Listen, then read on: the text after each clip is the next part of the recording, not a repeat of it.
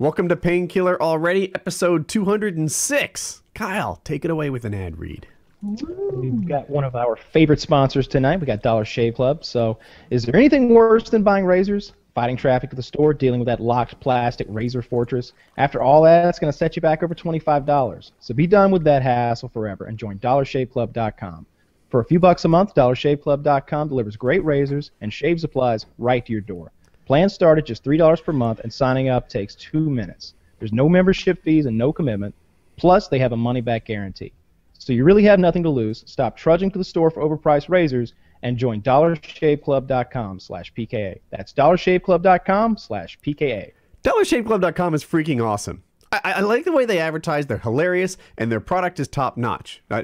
I'll tell you the truth. Sometimes I use Dollar Shave Club razors and get a proper shave, and sometimes I use an electric shaver, like in the car when I'm on the run or something, and you can tell because I am 12, maybe 17% sexier when I use Dollar Shave Club stuff, and I get compliments on my live streams.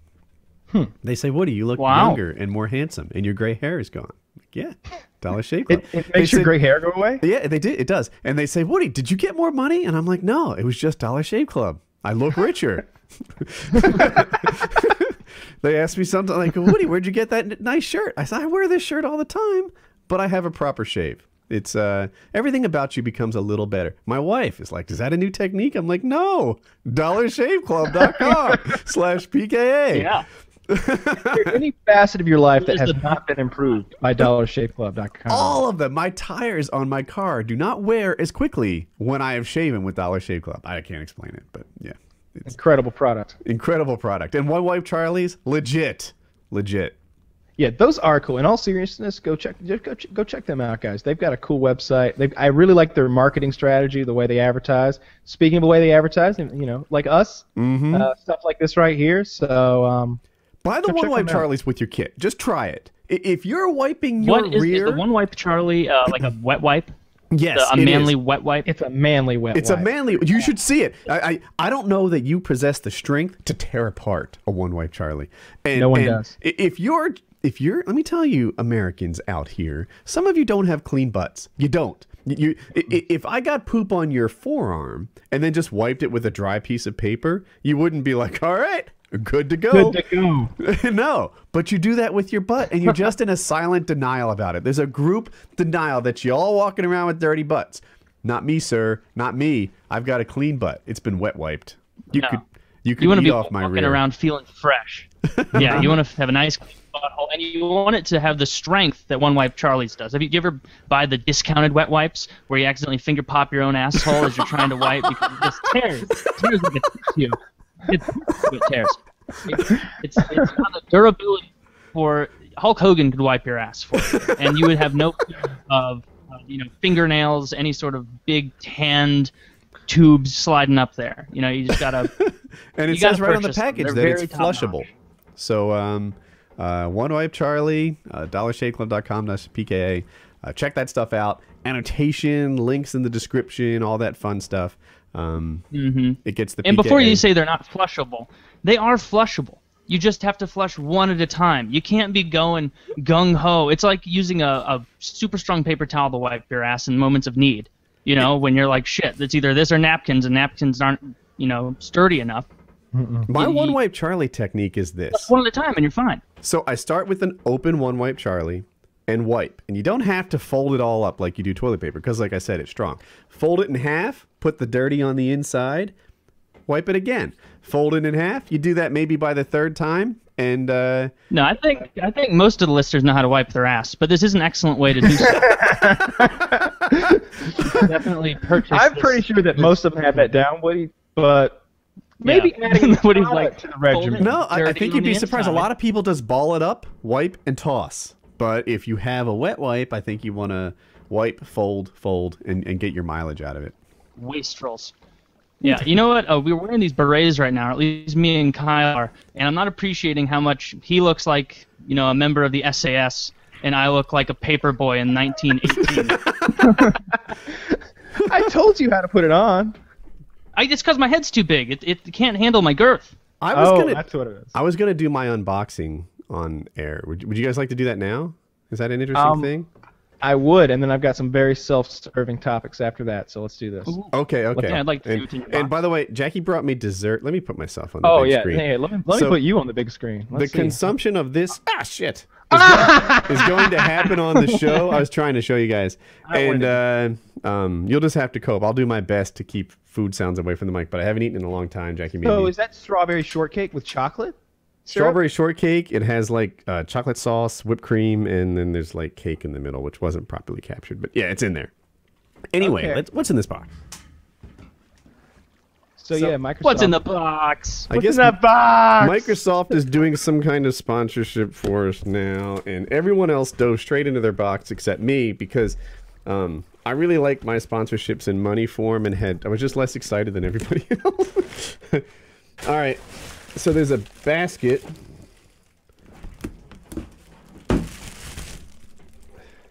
And sample all of the food as you pull it out and give us a review of that. Open that basket with your bare hands. That's what I want to see. Um, Or maybe you're just good at untying knots. this You opened it like a heathen. You just tore it open, Kyle. You couldn't get the knot. I was wearing a knife at the time, so it just seemed. I basically grabbed the top. I grabbed the top of the bag and then I scalped it.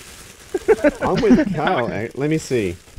If this doesn't open easily, I've got a knife on me too. Oh, it does though. All right. Enjoy that sound, So listeners. the bag. You got your flag there. Let's just see that. Okay. This is my my French flag. Aha! It's an Assassin's Creed thing. That's why it's all. I guess the next Assassin's Creed is it French Revolution? Did you say? Assassin's Creed. It must be. Oh no. Oh, it's okay. I thought I put my hat in my strawberry shortcake, which would suck. I have crepe mix, I guess. Stonewall Kitchen Yeah. crepe mix. So I'll be getting some. You should get breakfast in Jackie to bed. make those for you. Those are Oh, awesome. that'll happen. Dip your finger in the crepe mix. Tell us how it is. These are apricot preserves. Apricot preserves. Okay. Wait, I got strawberry. Oh, I got strawberry. You got hosed, Woody. I'm actually okay with apricot preserves. I'm good with those. I disagree with your hose thing. Wonder what Chiz got. This is mustard, and it's written in cursive, so you know it's good. Grey Poupon. Is it literally? No, it's Yeah. not. It's Bottled by Jean-Claude de Mustard himself. all right. And we got 9 grand gallets. I hope that these are cookies. I don't know exactly what They we have are. here. You should try one of those. Throw it in that strawberry shortcake. You might as well. I accept your terms. Oh, did you get those kind of cookies too, Kyle? Yeah. Because I got different ones. I haven't I got had ones with chocolate on them. Woody signed Kitty up for a Cookie of the Month club, and it's Snickerdoodle this month. And I've had Ooh. a real. Mini toasts, an Xbox something. Slice into the French Revolution with Xbox One. I don't know if you guys can read that.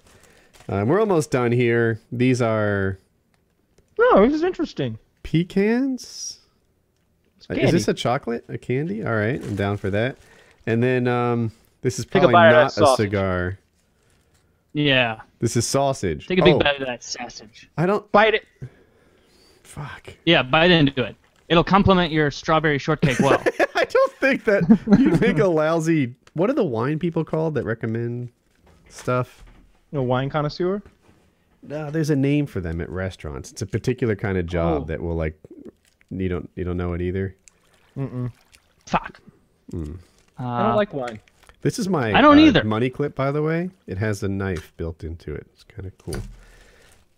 You got to drink it a lot to acquire the taste, and I've lost that. Just seems like a lot of effort to get to like it. When I can just go to a restaurant and order something cheap and I don't know the difference. Yeah.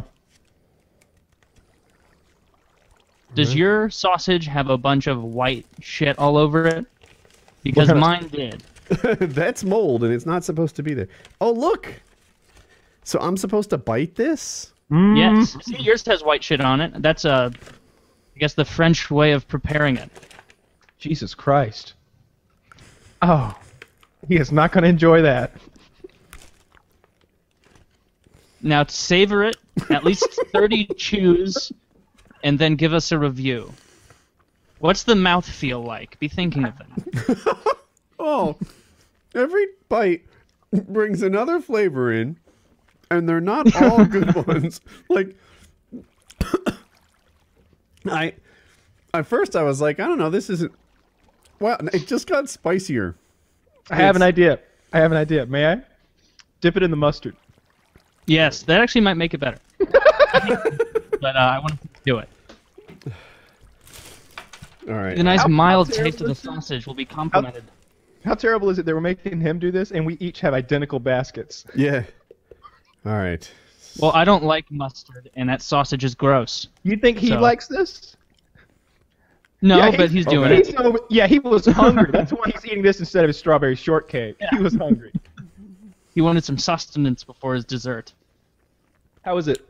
So at first I thought it was chewy, but I think that there are hints of slime ball in there. So there's kind of a squishy kind of splash out texture going on. Ooh.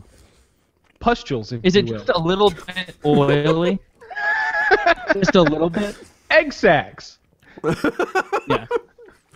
When So I when I chew opened it, it, I thought like, it Maybe some looked larvae. like something they would give World War I soldiers as like rations. It's Like enough sometimes salt to keep it fine for the 5-year trench war. I'll have a bite and I'll be like, oh, it's kind of like a meat, and then salt explodes out the sides or something, and I'm like, oh, it's a salty thing going on here, and then the pustules of like tofu or something burst out, and then it's like, ooh, it got spicy. It's darn near hot, and What? Really? Let me go it's- get mine. I have to it know. is a cornucopia of flavors in my mouth right now. I have to know. A lot of flavors, each worse than the last. Two thumbs down to Xbox Live's Meat Choice crew. If only I had more thumbs from which to down. Yeah, multiple thumbs down to that. Mm-hmm. Unless they want to send me more stuff, in which case just fill the next box with the cookies, please. Were the cookies good? My cookies were, you guys got some different ones. Mine had a little bit of chocolat, as the French say, on there. That's what I'm talking about. Major Nelson, you are no Jackie. Oh, wait. That would have been pretty gross if we sent you a cheesecake. Or whatever the hell you're eating.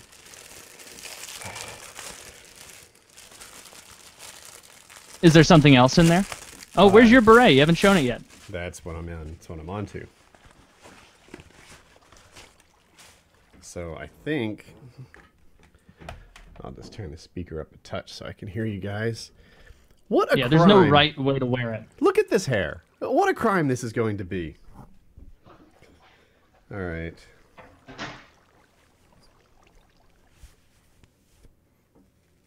As soon as you don it, you start wanting to wear or write poetry and get all angsty at adults and authority figures, or deliver papers to all the Nice, people we in got a red Brooklyn. one. Wow. It gives me like a Jufro effect. Is that bad to say? I don't think so. No, All right, I'm going for. Kyle, did you get your message? I thought maybe I could just dip the toast in the jam. I thought that would be more fun. Do I? Oh, you have- thought that'd be more fun. So let's And of read course, this. you go for the worst thing to eat on microphone again: the mini toasts made of sand and gravel.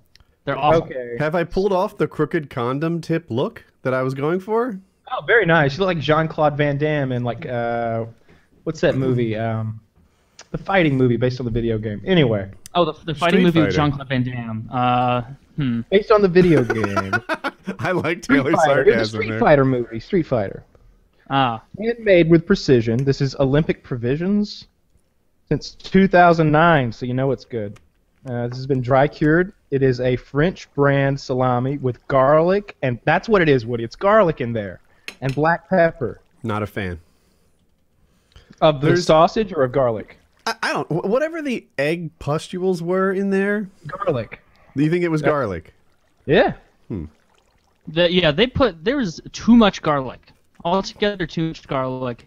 And the black pepper just brought out how bad the too much garlic was. I think the garlic fights off the rot. Not that effectively Scares it. because it's covered That with kills- white shit. That kills the bugs. This is much grosser in person, I promise. Yeah, it's white. Oh, and- is that mold like on the a- surface? Just eat it. No, that's what I thought. Just eat it. I'm licking it, trying to lick it. I licked it. I wanted to identify like what that surface texture Blow because it, it scratches Kyle. off. Like, Blow here, it. You know you want to. Take a I'm bite. absolutely not an gonna inch and a half in. I'm not gonna fillet this French sausage. I promise you, it won't become a GIF. Right? No one will make a GIF out of you blowing that. So like if you there's a bit of white here. So like watch this. Like Yeah, take it that deep. that scrapes off. Put it in your mouth that deep. Like, Yeah. Here, scrape some off and just see what it tastes like. you fucking weirdo. No. I'm not gonna do that. I don't want to bite that end. The fans want it. If this was a live stream and I said, "Would you like Kyle to fillet this?" There'd be yeses all down the side. That's what Wow. the interior looks That's like. it. Yeah. Looks like the inside of an animal's limb when you're skinning it. All right. Awful. Now savor and describe.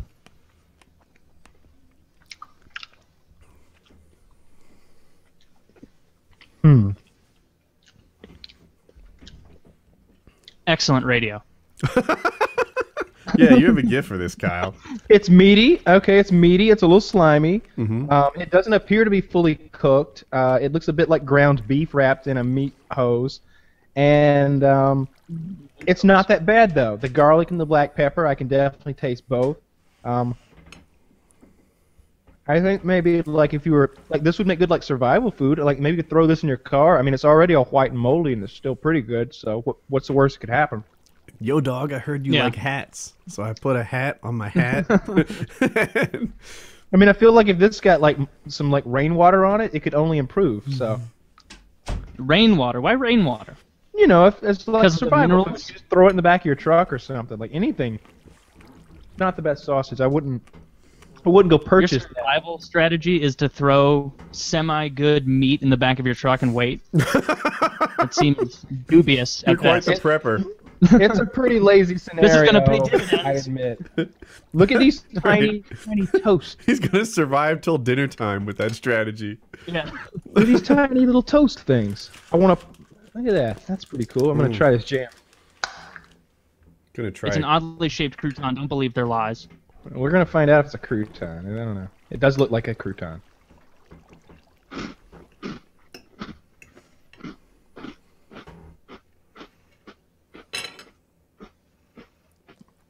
I'm putting strawberry Oh, going in for shortcake seconds. It must be good. on a cracker or a cookie here. It's really fucking good. Well.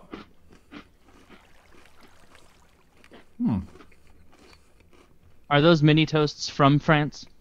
Yes, they are, and they are delicious. Authentic mini toasts. I So, wonder yeah, what those are actually supposed to be for. Well, I don't. fucking Surrender sandwiches. Oh, They're perfect for entertaining, delicious with cheese and pate. I don't know. Ooh. I think I might like this gift basket more than my Xbox One. wow. Wow. And That's not what is true. that? Have you even tried your Xbox One yet? I haven't hooked it up yet because I was kind of gonna. I don't know. I was waiting on everyone else to get theirs out so we could play together. I want to play Assassin's Creed, and I definitely want to play the Halo thing. This candy bar looks really interesting. Pretty excited about this if I figure out how to unwrap it. Okay, well, I wanted this to be like a sample some food from the basket, not watch Kyle eat all of the contents of this basket. Well, you could eat some food too if you want, but I'm not going to slow down. Should we do our new? I wanted to cover the slaps the soul topic. Are you guys down for that? Yes. I'm down. All right. So I'm thinking we'll watch the 2-minute video, and then I have a view video, which is a couple minutes too, and I'd love to watch both. Could you link us to the slap video?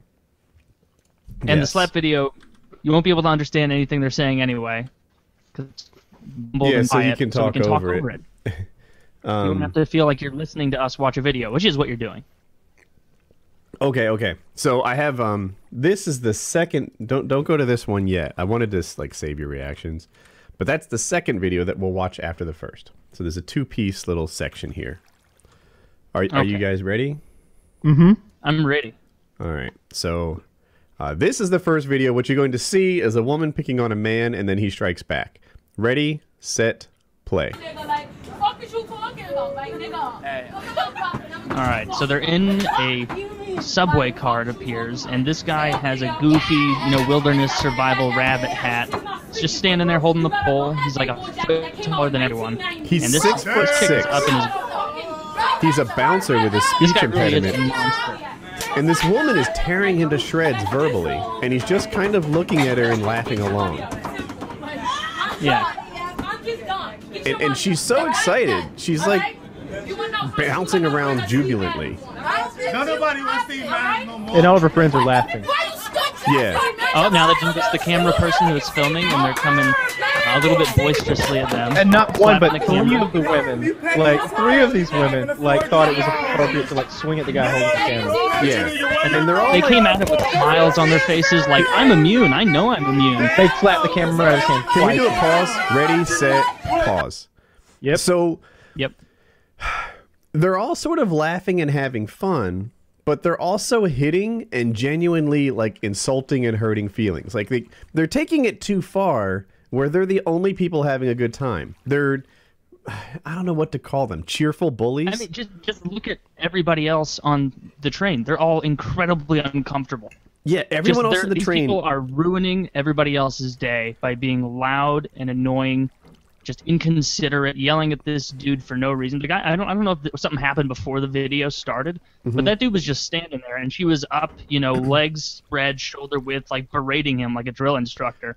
Yeah, and then laughing even at as they her were own running towards jokes. the camera guy to slap it out of his hand, even as they're slapping the camera out of the guy's hand, a different guy than the very tall guy, mind you, who's filming from behind, they're smiling while they smack it out of his hand, like, you can't do shit. I can just do this. I can just act like this, like an insolent child in daycare, just snatching Legos from another child. It's just bad parenting. All right, are you guys ready? Yep. Ready, set, play. I don't talk when you get mad. You sound stupid. Fucking dirty bitch. You told me? So she hit him. She hit him with a shoe. Oh! And he slapped the fuck out of her. His arms are so long, and now a dude jumps in. Yeah. Okay, now he beats the crap out of the dude, too. It's amazing. Yeah, this is good for this guy. Okay, so basically, this lady, he called her a bitch, she smacked him, he turns around, gives a haymaker of a slap that just resonates throughout the train. Just whack! And So then some satisfying. white And then a bunch of knight white knight guys asshole jumps in as it to her rescue. like, you can't hit a woman? Yeah. But no, she hit first. You know how you can combo attacks against multiple enemies in video games where you just dart back and forth between them?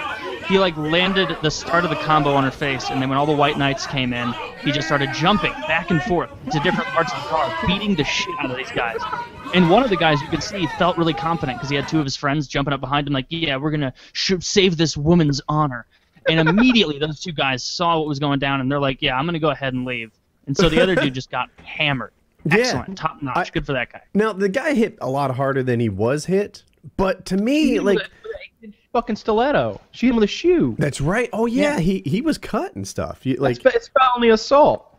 Can't do that. She was filed. I know how this ends. So, but anyway, yeah, she hit him with a shoe, which I couldn't see. It seemed like a smack when I watched it, but I've read many articles about this, and she hit him with a stiletto shoe, which is like a real like a pointy, high-heeled shoe.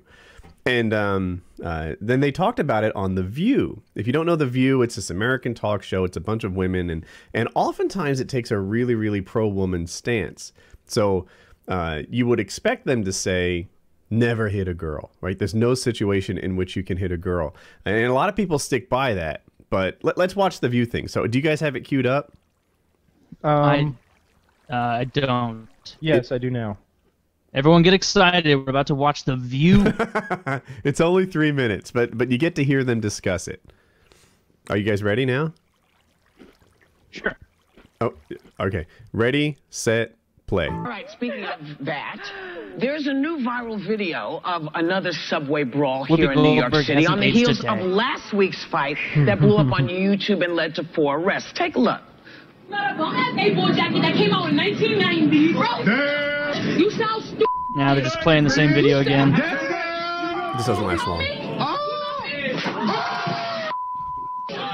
He slapped her so fucking hard. Yeah. God, what a great slap. Wow. He slapped the living yes, he did. daylights out Yes, of he did. every opening moment of her. Yes, well, see, and keep your tweets to yourself because I'm about to piss you off. Uh-oh. Okay?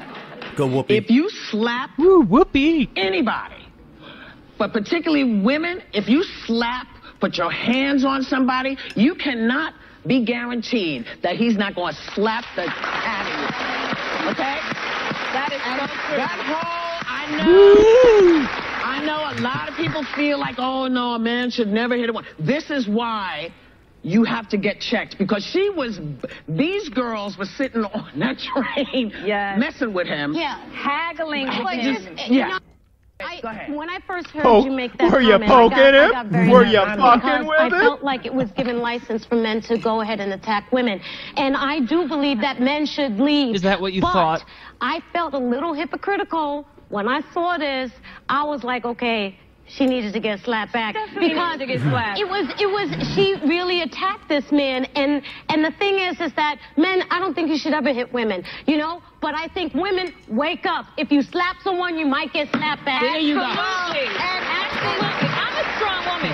I'm kind of feisty. I've mouthed off quite a few times here and there. But when you go and you slap a man, that's You know, and all bets are you off. slap him in You the better hopes run. that he's not going to slap you Yeah, back. But exactly. as How I many always times say, have you you guys don't been know hit by how he women? was raised. Right. You have no idea. Never. So you take I've your, never you're been hit by a taking woman your like that. Pause it for a sec, though. stuff in your Did you say hands pause it? when you do that. Yeah, we should now, pause we it for don't a want sec. I you wanna say slapping anybody. Ready, anybody, set, you know. pause. So did you, the kind of cute woman with the black hair over there, did you hear what she was saying in response to it? Like, I'm a strong woman, I'm feisty, I let my mouth run, and then nobody stopped her or said anything, people had a little trickling of applause. Like, is that what it's seen to be a strong woman? To be mouthy and to be negative, to be a problem in public? Because I think there's a big deal. Like, if you're actually a strong person, you don't have to go around telling people about it. You know what a You don't have to strong go around being woman like, is? I'm tall. I'm tall. Like, no, you just exist and you exude that naturally. You don't have to run your mouth and compensate for it. A strong woman will develop an expertise in something, right? Be so good at something that you're viewed as an expert in that field. A strong woman will develop deep knowledge and have defensible positions. A strong woman can be a leader, right? Where people want to follow her based on what she has to offer on that subject matter. That, to me, is what makes a strong woman. Not someone who's just overly sassy and kind of argumentative and fighting. I was going to use the B word, right? Like, if I was a guy who was just argumentative and, like, they'd call me a jerk or an asshole. Like, Woody always fucking fights. Woody's always pushing back. No matter what the topic is, his opinion is the only right one. That wouldn't go over well, but that's somehow what she defines as a strong woman? No, no, no, no. If you want to be strong, be an expert in a field, and then you can be strong at that. You know, be someone who other people look up to as someone worth following at that thing. That to me is what's cool. There's strong women in politics, there's strong women in industry, there's strong women all over the place. But they're not strong because they're like sassy and finger wagging, which is how I thought she was describing herself. Yeah, I agree. Do you want to watch agree. the rest Kyle? of this? There's The worst way to try to be a strong woman is by beating up grown men, because it won't usually end well. I think we've talked about this before. I fear repeating myself, which is something I rarely ever do. But I feel like some women don't know. They're not fully aware of the strength difference between an average guy and girl. It is bigger than you might guess. Don't hit That was guys, even worse man. because the strength difference between that guy and a regular guy was huge. Yeah. And so skipping 2 levels down to a small woman and that big guy, it's like I bet that slap just rang in her ears the whole way home. Perhaps a physical competition excellent. between you and your wife would be the best way to display this difference. Should I arm wrestle Jackie? Yes, arm wrestling. I'd like to see arm wrestling. I'd like Yes. to see, like, maybe you get something that she can't even lift, and like you lift it above your head like 3 times. You say, okay, how many can you do? And she's like, "Arr!" Like, Drops it on her head and cracks her skull open. Here's a thing that I can describe with Jackie. When it's time to move something really heavy, I'm better off not asking for help. You know, if it's bulky and I can handle it, but it's easier with 2 people, I'll bring her in. If it's really on the limits of what I can carry, because I am more than twice as strong as her, she can't carry her side. You know, unless it's one of those things where one side has 80% of the weight. If it's like let's say I'm carrying a 52-inch plasma TV, right? Maybe that's just, I don't even know how heavy that is. A dresser. I'm better off trying to move this thing alone than going 50-50 with Jackie. That's true with a lot of stuff though. Like not even just chicks. Like have you ever had when you're moving a couch, one person on either end, and there's that third person who's kind of in the middle, just getting in the way of doorways and not really helping lift. Yeah, right. Just kind of in the fucking way because they're like, I want to be a part of the team. Yeah, it's Jeremy. Jeremy's the guy who wants to get in the middle and coordinate and shit. We had to move like an industrial bandsaw out of this old warehouse building one time. The thing weighed 1,200 pounds. It had to go up an old freight elevator and then into a back of a truck where there was a height difference of like 18 inches. We were dripping with sweat by the time we got done, everyone except for Jeremy. Because he just kind of like sat in the middle, was like gave directions, like, yeah, look at get right over here, like about a quarter inch, blah, blah, blah, a quarter inch. A quarter inch of rubber?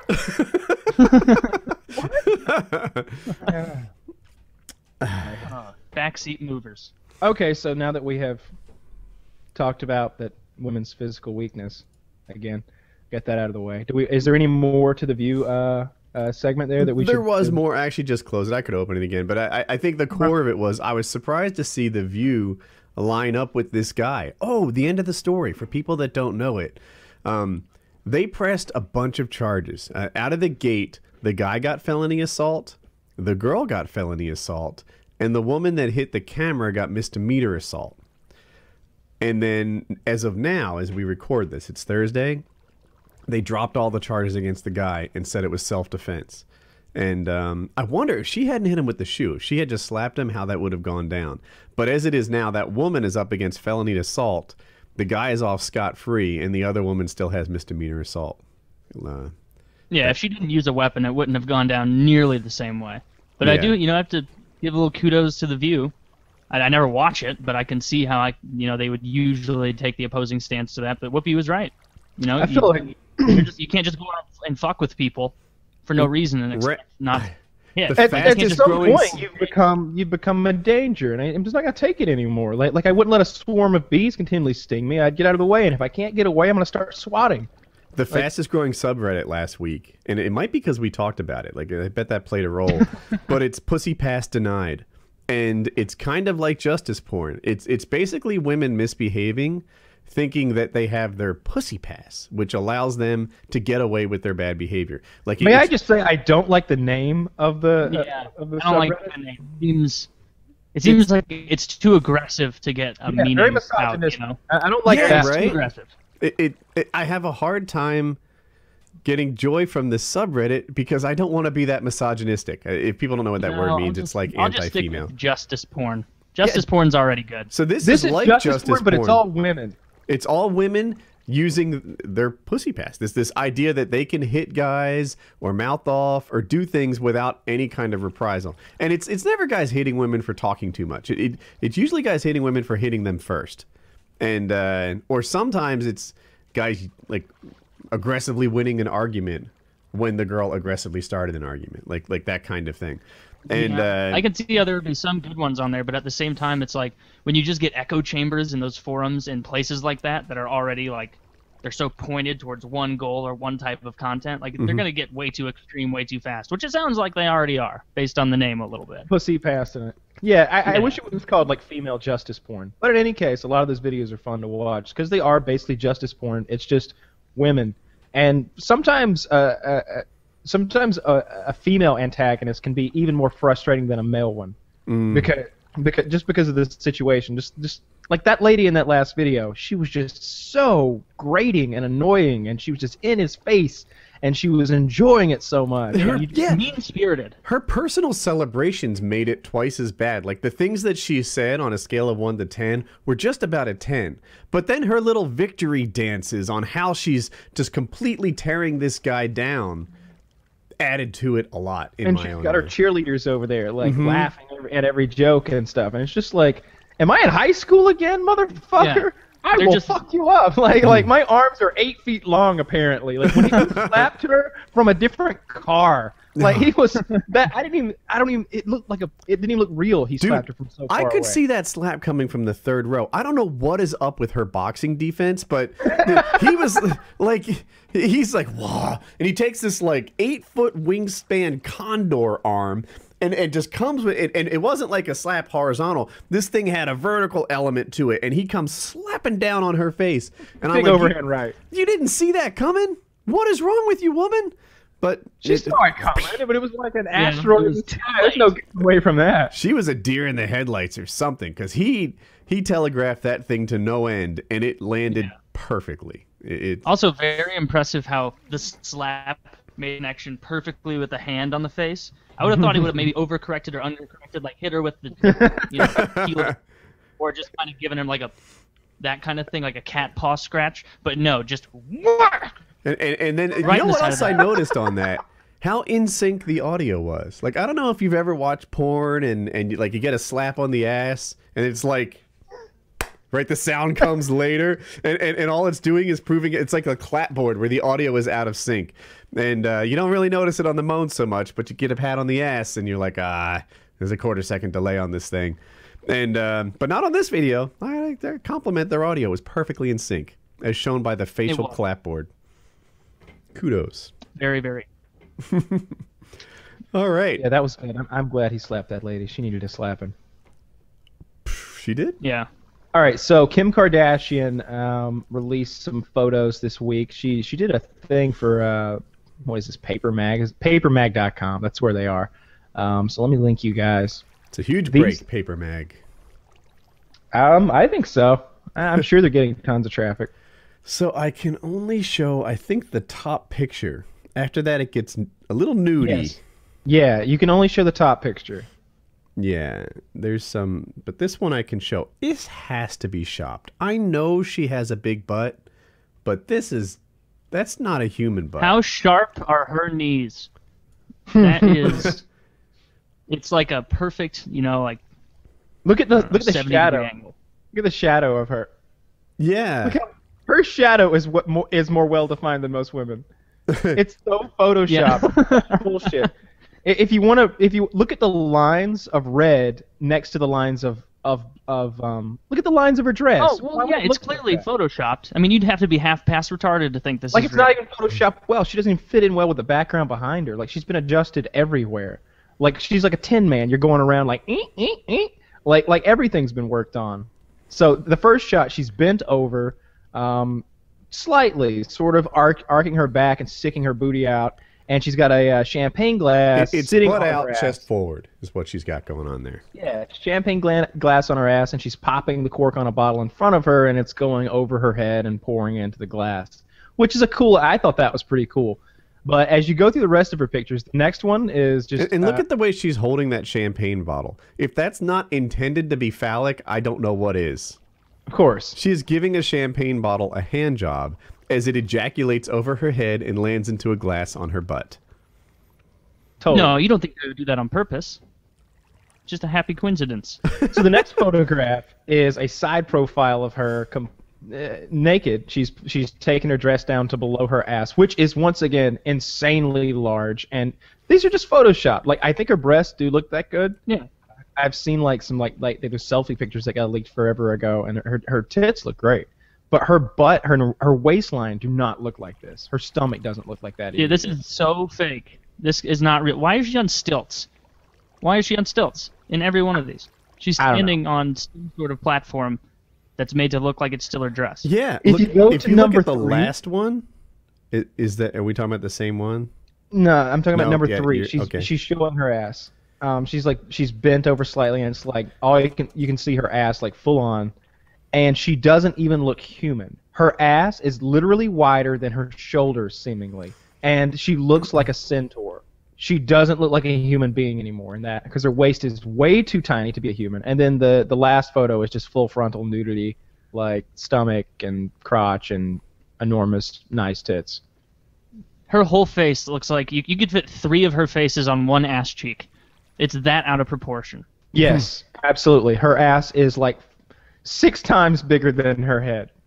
Yeah, this is, and even on this picture, like you can see the pixels that have gone awry. You know, look at her back. This is nonsense. Yeah. Now her nonsense. ass is totally fake, by the way. She's had ass. This whole thing's fake. No, I mean she's had ass implants. Like that's not her ass. She's had ass implants? Yes. Wonder what it feels like to sit on an ass implant. I probably like sitting on a nice cushion. I bet it's nice. I want some. Are they just like boob implants where it's full of the... Nah, they're different. It's a different consistency and shape, and they're made to make your booty look big and whatever you want it to look like. And I would imagine it's like sitting on a nice cushion all of a sudden. You're like, yeah, it's pretty cool. Remember Hank Hill had that problem, but he had the prosthetic he had to wear back there. The prosthetic. I got a question about fake boobs for Kyle. Taylor, do you have any expertise in fake boobs? No. No, none throughout the years or anything. I do not. Okay, but I'm sure Kyle has some expertise in fake boobs. Lots. Now, a lot of guys have a strong distaste for them because they don't feel natural. Is that still true? Have they not perfected fake boob technology? They had it perfected from the beginning, but they had to go away from silicone to saline, saline for safety reasons. Though some people they went back. Now it's not as much of a safety concern. Some people still do get silicone, but the real issue with them feeling nice and looking nice is how big they were before you got implants. If you were completely flat-chested and then you got like a B cup or a C cup, like cantaloupe halves or something, then they're not going to feel real. They're going to feel like plastic bags under your skin that you can literally like feel what's going on there. That like, oh, I can tell that's a bag of something inside of you. But if they had like a nice B cup, and they just went up to a nice C cup or maybe to a D, then they're really awesome because like there's a top layer of fat up here that's like still like real boob. That's the part you're gonna touch. I guess if you like go under and like try to find some like weird feeling stuff, you might. But like the main boob squeezing parts of the boob feel really natural and they're huge and perky and great. Now, but if I'm sorry, I thought there was I have more questions. I'm just gonna reiterate that if they didn't have much to start with, then so it's not a good idea. I have heard that sometimes when a woman has a boob implant, she no longer wants them to be part of the whole sex act, right? That it's like, oh yeah, but they're sensitive, or they're no longer sensitive, or like they're just for looking at that point. And that to me would be a bigger issue. Like I can deal with almost any consistency or feeling or whatever, but if they're no longer play toys, then I've never heard that. I'm not sure where that. I've known like 5 different women with breast implants, and like. No, there is some sensitivity issues like the first 6 or 8 months after surgery. Now, oversensitive or under? Like numbness? Numbness. Okay. It's like her right nipple was numb for like 9 months or something. She's like, no, that's the good one. Okay. But it all eventually like everything was all good as far as the sensitivity. I've never known one who was like that continued forever or anything. I might have a little expertise on that. When nerves regrow, they regrow at about like 1 millimeter a month. And my guess is that there was some sort of nerve damage there, and it just took a little while for it to come back and regain that thing. I had nerve damage on my hand, and at first I would burn it, and I would only discover it because I'd smell it. Or like there was a day I found a thumbtack in it, right? Whereas like that couldn't possibly happen to you, right? But I had so little sensitivity in my palm that sort of thing was happening. I was injuring it and not knowing that it was injured. But now it's not fully sensitive. I still have a damaged hand, but that wouldn't happen anymore. I would know that I'm burning it. Like I wouldn't just like, you smell that? It smells like burning. Oh fuck! Like that's not a thing that happens today, but it did. Well, what do you think? So these are totally photoshopped, but so there's really nothing to be said about them other than that. I don't think she looks this good. I do think she looks good, though. I'd rather see what she actually looked like than this, because this just doesn't mean anything to me. Would it be a letdown, though? Like, I feel like... Let me show you, like, what she actually... Okay. Well, sometimes when you see what a woman actually... You can tell they didn't think she looked as good short. Sometimes when you see what a woman actually looks like, suddenly she's a little, like, beautiful but attainable. Not so much different than somebody that you've been with before. And you realize that, like, oh, yeah, that amazing version of her was shopped all along. Or, she had been standing on platforms next to those actors all this time or something like that. All right. So let's see. there's nothing doctored about that. That's just a selfie, and there's one from behind and one in front. Yeah, that is not the same ass we saw, 3 minutes ago. No, but it still looks great. That looks like a human body part. It looks good. It looks like human body part, not freak show. Yeah, I think it's still freak show big. It really is. Like if you go through some of these other photos, it is freak show big. I don't even think it's practical. I don't even know if I've got enough dick to fuck her from behind. That thing is enormous. Like it looks like she's got like 6 or 8. She only dates black guys. Right? It looks like she's got like 6 or 8 inches of just ass. Like if you don't have an additional 3 to 5, then you're really not going to be able to cut it. Yeah. You need a minimum of like 9 or 10. You need an 11-inch dick to work that from the back. Yeah, it's quite impressive. I think she's attractive. I think she's pretty. I think she's a real scumbag and like sleazy individual. And why? What is she doing that makes her so awful? I just think she's an attention whore. I think she's literally in the attention whore business. She has taken her 15 minutes of fame and turned it into a pretty big career. I don't care. I think it's gross. You forget, Kyle. This is Woody, the Kim Kardashian apologist. So just live it up. Be a whore. I mean, I wouldn't have. I didn't even want to talk about it on the show, but then I realized it'd be better to talk about it and make sure everyone knows that these are not real pictures. Because they're just everyone should know this isn't even possible. Like she's got ass implants. It's not real. She has some kind of process where they like go and vacuum her ass every week just to get rid of the cellulite. I heard it's not a vacuum. It's a like a really aggressive, painful massage, and they work the cellulite. Cellulite is what causes cellulite? It's like the skin improperly attaching to the fat or something. Something like that. Yeah. So they just massage that cellulite really hard until her skin is smooth, and from what I'm told, it's really not fun to endure, but she does I want that job. Kim Kardashian's ass masseuse. Yeah. I don't care what it pays. I don't care what the hours are, like nights, weekends. If there was a phone call right now, yes, hello? Ass masseuse? I'll be right there. You gotta go. You gotta go for that Kim Kardashian ass masseuse job, right? Like, and on the way, like, you gotta get some of those hand strengthener things, like constantly pumping them to your forearms or like Popeyes. Like, you really want to be the best you can be. Masseuse, I don't think I'd be cut out for that job. Well, certainly I have a damaged hand, so I'm not. But, like, have you ever tried to give a massage? If you're like me, you wear out in like 4 or 6 minutes tops. If you give a lot of massages, you don't after a while. I would guess, like any other muscle, but I'm impressed by masseuse hand strength. Those guys or girls really got it going on. Yeah, I was in a strip club in Kentucky one time, and there was this Russian chick, and she wasn't a stripper, and she was wearing like evening wear. She wasn't like dressed provocatively or anything, but she was a masseuse, like a legit one. Mm-hmm. And you could pay her like $10 for a 20-minute massage or something like that. And like while you watch the lady, like some other chicks strip, like she would just like rub your shoulders, and it was awesome. I was giving her more money than I was giving the strippers. They were getting all pissed. And I was just like, again, like an hour and a half had went by, and I'm like, are you getting tired? No, I'll never get tired. She's just going to work back there. An hour and a half. That's surprising. Kyle does a good Russian accent. She and her hand strength you were talking about, at first, when she first started, like the first one, she was like, how hard do you like? And I'm just like, I don't know, like, what, scale of 1 to 10? She's like, yeah, scale 1 to 10. And I'm like, I don't know, like an 8?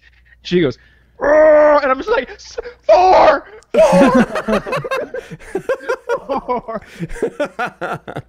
Oh, dude, that was a bad move. You always start out low on the scale on something like that, so then you don't look like a bitch for going back on it. I didn't know she had like Helga, like Demon of the Dark, like hands. Like, she was so fucking strong. She really was digging in there, and I was like, all right, it was 4.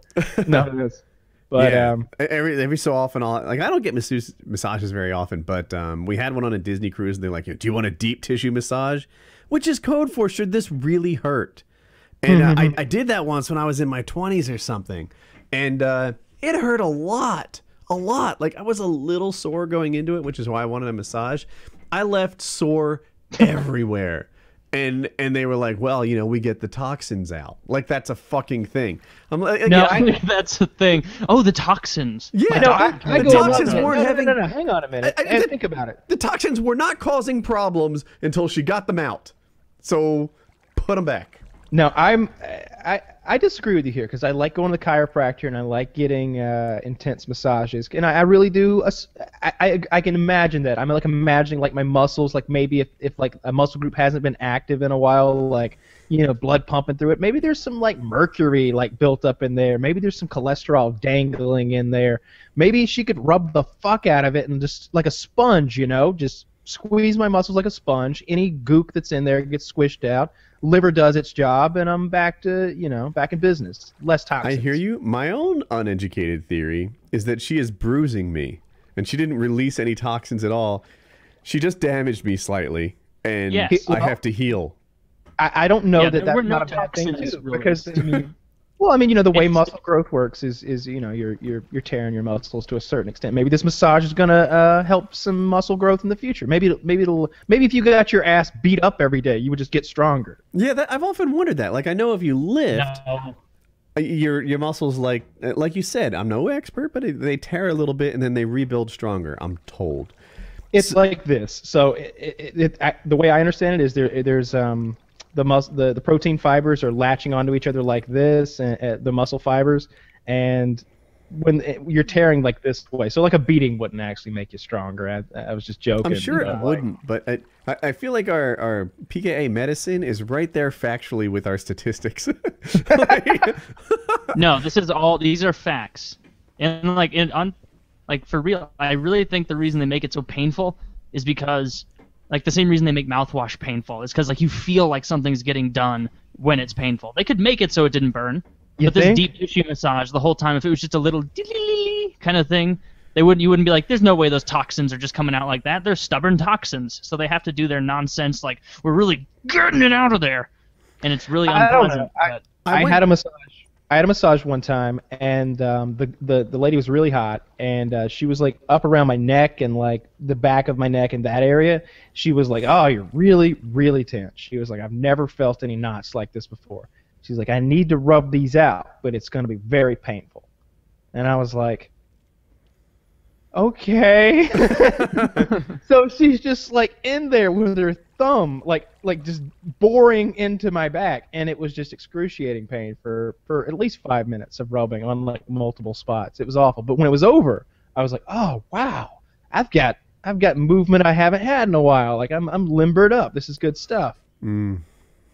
Like she legitimately like. This was the strip club lady? No, this was at like a spa in Tennessee. I went to. I actually have a massage. Jackie, she didn't know what to get me for Christmas last year, and she bought me a treatment at the spa for Christmas, and I still haven't gone. All this massage talk makes me want to go get it. Oh, it's great. Yeah. Yeah, I've never had a massage. Now, when you get a massage, do you have a preference for a man or a woman? Is that a big deal for you? Do you not care? What are your thoughts on Two that? men. It's a big deal, and more than that, I'm a jealous guy. So, like, the way that we roll in my house is I get a woman and Jackie gets a woman. And that's how we go. Because that's exactly what I've done in the past, and my girlfriend completely agreed, and we were both on the same page. She's like, "No, it'd be weird if a dude was rubbing on you." And I was like, "Yeah, and it'd be weird if a dude was rubbing on you." And she was like, "Yep, totally agreed, 100%. Because we both know that most likely the female massage person isn't getting her jollies off rubbing me, like, right? Like, she might think I'm attractive. She might be like, "Oh, she most definitely thinks that about me." But you know, I'm like the 10th attractive guy whose ass she has rubbed this week. She doesn't care. So like, but the dude, I feel like all these male masseuse guys are kind of horn dogs at heart. They're just like, and I've heard lots of stories, and I've heard the Stern Show talk about this, about women who have had experiences where like the guy would, you know, like they start feeling them up and stuff, and you know, everybody would have a good time, maybe. You know, maybe I'm feeling a lot of tension right here under your nipple. Yeah, maybe. Or like the guy would have an erection, and he kind of like put her hand like near his erection or bump her hand with it and stuff like that. So like, no, she gets a girl, I get a girl, because for the most part, women are more decent individuals when it comes to mixing, sexy stuff. Yeah, mixing business and pleasure. Yeah, and I was afraid someone would like judge my relationship as unequal and not good or something. I'm glad you had the same thought process, because it's like, you know what, this works for us. You do what works for you. You know? Yep, absolutely. Yeah. So, but yeah, that's how I like it. Girl. Yeah, I don't care who massages your wife. Yeah, you know, but it's up to me and my significant other who massages us. You know, that's nobody's business. Yeah. Have you guys done like other spa-related stuff, like Can you ask cucumbers that again? on stuff like that? You got a little robotic. Can you say that again? Oh, sorry. Have you guys ever experienced the like face masks and that shit, or just massages? Yeah, I've done all that stuff. Not face masks, but I think I've had like hot, smooth stones placed on me. I don't know if you've ever, like they'll put like 2 stones on your lower back and they're extra warm and they kind of press them in, and some other things like that. I had one with Jackie on a Disney ship. Like you go in, Mickey Mouse massaging you. No, get this. So there's 2 chicks. There, Woody. It's a group massage, and there's 2 tables in there, and the chicks come and they like lube you all up in oils and massage you and stuff. Then they leave you alone for half an hour, and then they come back and massage you again. And that leave you alone, like you've got the room to yourself. They lock it. It's totally private, and there's a deck that leads out, also private, but of course it's an oceanfront view because we're talking about a cruise ship. So we're like sailing across, I forget, but I think we were sailing to Hawaii on a cruise ship, and the unspoken thing there is you're supposed to fuck at this point. Like you get your massage, then you're alone and naked and lubed up for a while, and then you get another massage, and that was a good day. I wouldn't want to be the part 2 masseuse, having to wonder if all of those fluids were like towel the pre-existing. semen off of all of you. Yeah, they have to have like a photographic memory as they're leaving the room. Like, I need to notice what's new. I need to know what to avoid. Well, there's like I think there's a shower and a hot tub. Oh, we come with a fight. Yeah, like we were literally in a hot tub when they came back. You and your wife banged in a public hot tub? Not on the hot tub. No, there was like a lounge swingy thing in there. It was like a... Oh, was it suspended from the ceiling? If I remember it right, it was almost like, you know, like a porch swing? It was like a queen-size bed porch swing. Okay. And of course there's sheets to change and stuff on it. And I'll bet. And, yeah. Yeah. So no, just a mattress. This is a Disney cruise ship. This is a pretty top shelf little sexcapade that they put on there. Really? When do they have like some Filipino boy women who come in at any point, or You is know that what happens on the cruise ship stays on the cruise ship? No, they dude, there was a Disney advertisement. This was the greatest thing. And so there's like a mom on the elevator pushing like a 9-year-old and a baby in a stroller. And like the 9-year-old has the Disney ear hat on, and the guy walks in and he's like, you know, oh, did you go to Disney World? And she's like, yeah, we did. And did you like it? Oh, and then they flashed all these scenes with like water slides and shows and whatnot. And he's like, well, when did you go? And she's like, we went last year. And like, is that your baby sister? Yeah, mommy calls her our little souvenir, right? And it was totally like a come on the cruise ship. We'll watch your kids for you. Wink, wink. Like, that was the core of the advertisement. And the more little souvenir, of course, was the baby from the cruise ship. Isn't that weird how, like fucked up and weirded out those kids would be if they knew that 20 yards from their goofy sing-along puppet show, their parents were fucking on a weird, extravagant mattress swinging from the ceiling, and then get to come in. Hey, kids. Oh, Mom, come here and give me a kiss. Oh, I just blew your father. Well, okay. Like, that's ugh. Like, if you went on a Disney cruise as a child, your parents were fucking in a swing right as you were doing the, you know, puppet show or, you know, goofy dance along or whatever they do. I've never been, so I don't know. It's yeah. So you know they watch your kids for you, and you know we had a couples massage. So we got a couple different things we go to here. Do you have preference? We haven't talked about the this. We landed on a meteor. Comet. Okay. I don't even know the difference. Like, so a comet is in a predictable arc, like it's in and out of our okay. Yeah, and a meteor just sort of is a flyby. Yeah, the meteors are just kind of random, like floating around through space, bumping on shit. Comets are making an orbit. So we missed the landing site by a kilometer, I guess? At first, they bounced off the thing a couple times, I think. Like, it says the lander bounced twice initially about 1 kilometer back out into space before settling in the shadow of a cliff 1 kilometer from its intended target site. It may now be problematic to get enough sunlight to charge its battery systems. But so the European Space Agency launched this thing. It's the Rosetta, I believe the thing is called, in 2004. No, Wait, it's the Europeans how do you pronounce did this? It's Philae or something. I don't know how to pronounce the name of it. The name of the craft, Phila. Philae? Sure, that seems unlikely though. Okay. But I saw a picture of the asteroid, like compared with the city of Los Angeles today, and it's so enormous. This thing's gargantuan. So I'm just sad that it's not an American achievement. I wish that it was. We should put more money into NASA. Yeah, but like I like the old joke, the whole like there's two kinds of countries in this world: those that use the metric system and those that put a man on the moon. Right? Like. And maybe we need to fund NASA a little more if we want to be, the first people to put a satellite on a comet or whatever you call it. It's probably not a satellite if it lands. It had a lander. This thing's been on the mission since 2004. They're calling it a robot probe. So in 2004, that's like this thing's literally been flying across the sky for 10 years, and they hit it. That's pretty good, calculation. It's like 3 billion miles away. More. 4 billion miles. I saw 6.4 billion kilometers, and I thought you were further off. But yeah, 4 billion miles. You're only off by a billion miles. Pretty close in space. Yeah.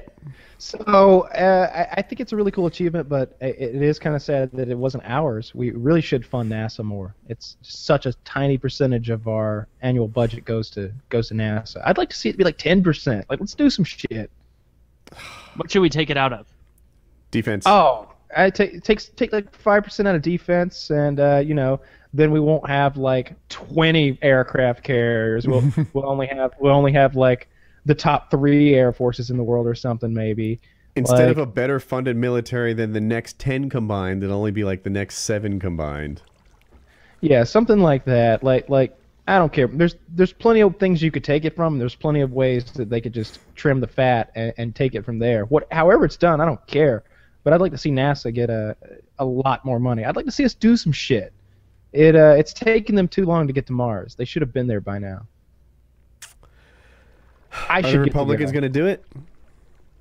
Who would be more likely to make NASA awesome? Republicans or Democrats? I mean, historically, neither. But probably. You would think it would be the Democratic constituency that would want it, but who knows? I think everybody likes space to a certain extent. I feel like I'm just thinking this through. It seems like more Democrats, right? Like they're the kind that doesn't recoil in horror at every piece of government spending. Oh, he'll come back.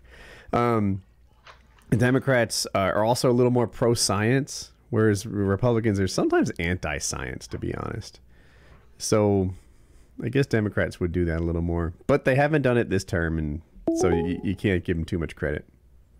Yeah, I want to go to space. They need to hurry up. I don't know what my top priority is. Internet. So Obama came out for that. Obama came out and said we need to make the internet, I guess, a tier 2 communication system, which mean, if I have this right, which means telecommunication system. So it's going to have certain like guarantees in terms of bandwidth and reliability and accessibility to rural areas and things like that. And then AT&T came out and said, oh, well, if you want us to meet all those obligations, forget it. we're going to stop investing in gigabit internet. And some people were like, well, you're not doing it anyway. But I talked to Dr. Shiz about it, and he's like, actually, they are. Actually, AT&T is actually delivering, I'm saying actually a lot, is delivering on the optic rollout even more than Google is. Google has something in, I think, Utah that they just bought from another company. They have the Kansas City stuff, which is awesome. And then there's Austin, which still isn't happening. They were supposed to have this rolled out a long time ago. And they like sort of said they were coming to Raleigh, Durham, Chapel Hill area. But in that time, Frontier and somebody else, I forget, have both started actually rolling out gigabit internet in the Raleigh area. And Google's still saying it's a maybe. So I don't know what the scoop is with that, but I just, Google's all talk. You get outside Kansas City, and what are they doing? They just spent $1 billion to lease some NASA facilities. They're going to start their own space division. Google is. Space and aeronautics. Google wants to go to space. It sounds awesome, but I don't know. They did maps, and they did the search engine. And they did mail. They did DNS. Maybe this list goes on pretty long. I just want I want gigabit internet. It is huge. And America would be advanced if we did it. And I just don't feel like it's getting prioritized. I'd rather have space. You know, I'd rather have gigabit internet. And you know what? I personally expect to get 100 by 10 soon. Probably this year. So that's pretty really exciting. Nice. Yeah, that'd be pretty legit. And when I get 100 by 10, I tend to actually get it. Like, I have 50 by 5 now. And, like, whenever Chiz and I are downloading something at the same time, I get mine a lot quicker. And he has 100 by 10. He's not really getting 100 by 10. Something's going wrong. Guess not. Maybe he's on wireless or something, and that's where it's weak. I don't know. But... So I'm trying to find someone animated that poop story of mine, and it's really good. I'm trying to find it.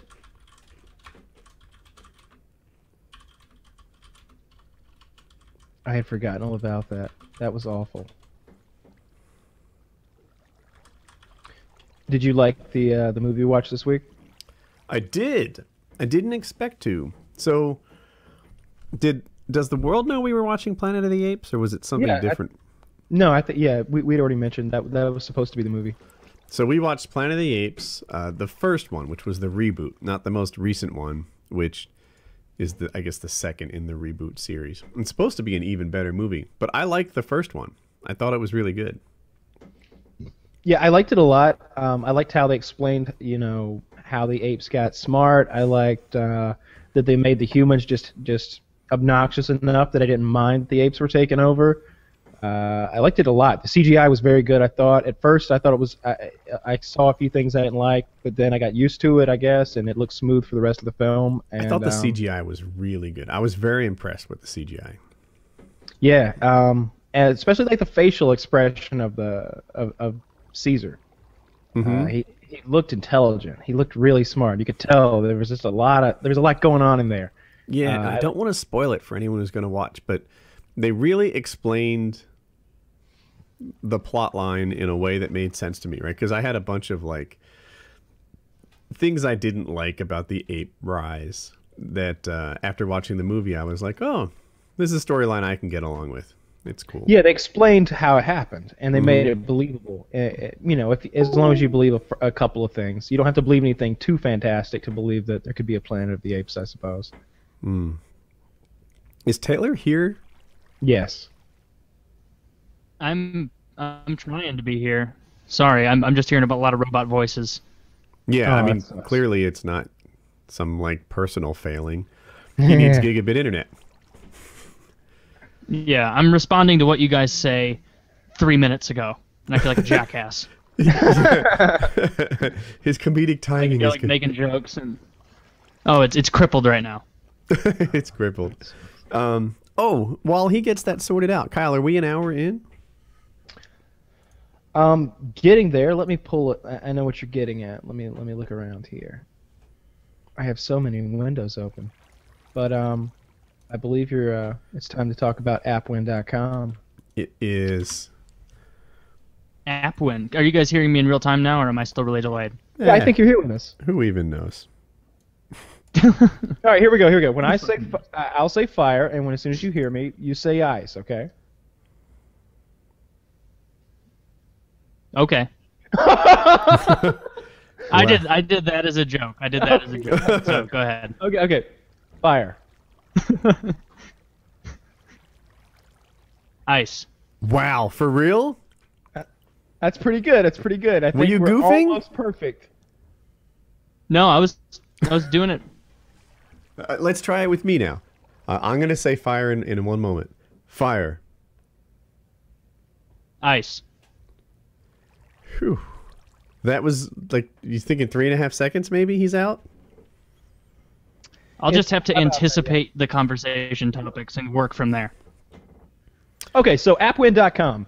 A bit about appwin.com. Appwin is a fun service where we give away cool prizes like iPads, iPods, gift cards, and more.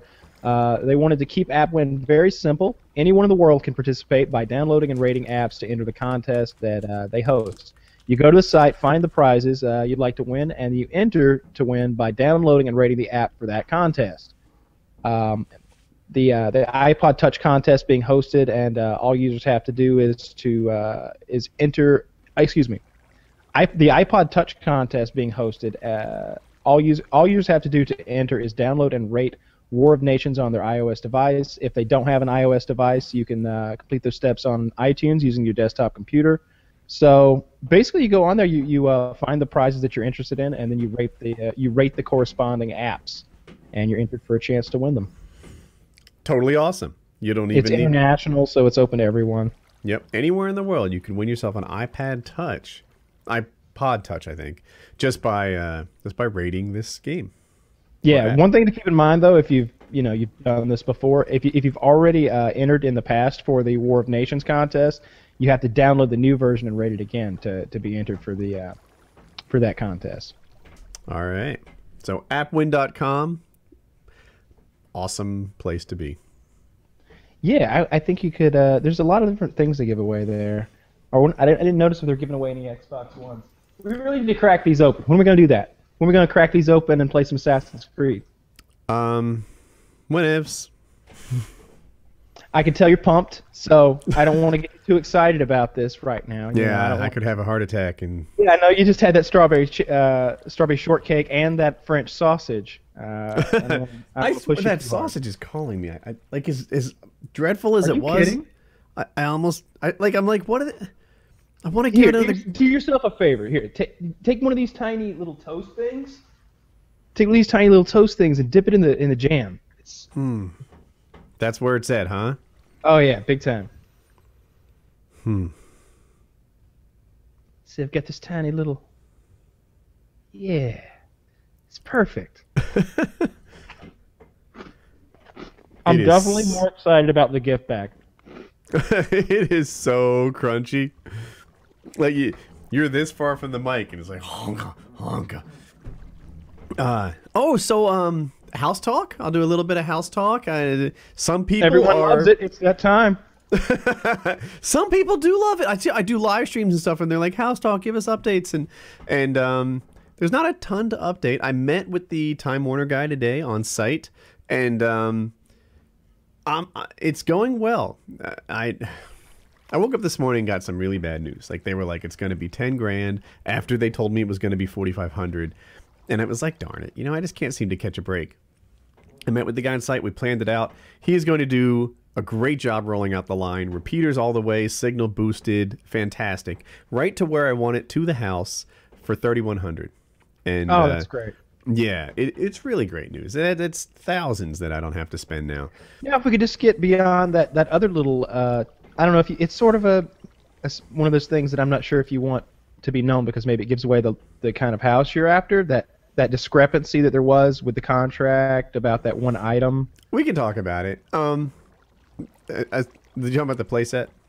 Yep. Well, yep. Yeah. Yeah, I can talk about that. Has there been any? So, in fast forward, I believe there was when they appraised the home, they accounted that the value of that playset was like $0, and so in the end, they're saying that either you give us additional money on top of everything for that playset, or we're just going to take it with us. Exactly, and I want that playset because you felt like it was part of the value of what you were paying originally.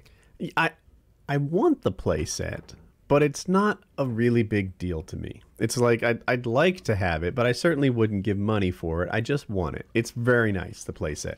It's already there. It's $11,000 playset. Have you ever seen 11? My real estate agent saw that playset and said, "I think this guy loves his kids more than I do." It is an amazing $11,000 playset, and the way I remember it, like. So they came with a counter offer, and it listed like it said the playset basically has no value and will be on a separate bill of sale, and it was included in that. I talked to the seller today, and that's what they meant. It wasn't everyday language, so even a guy who's somewhat educated could maybe not know what they meant, and it was included. And then all the offers since then were like, same deal as the previous one, but this much money. No, same deal as the previous one, but this much money. We went back and forth until we landed on the same dollar amount. And somewhere along the way, it said no personal property, which I didn't interpret the playset to be personal property. To me, it's part of the land and the house and etc. And they came today, and they're like, you know what? For $8,500, you can keep the playset. And I'm like, no. The playset's value to me is more than $0, but I'm certainly not giving $8,500. My daughter's 15. She's past playset age. And my son is 11. He's soon to be past playset age. I'd like it, but I'm not going to pay top dollar for it. And by the way, he has, I don't want to give away his personal situation, but he has several kids, all of them still in the heart of playset age. And that was the kicker for me. It was like, you know what? I could probably play hardball and threaten to pull out of this whole thing and get him to cave on this issue.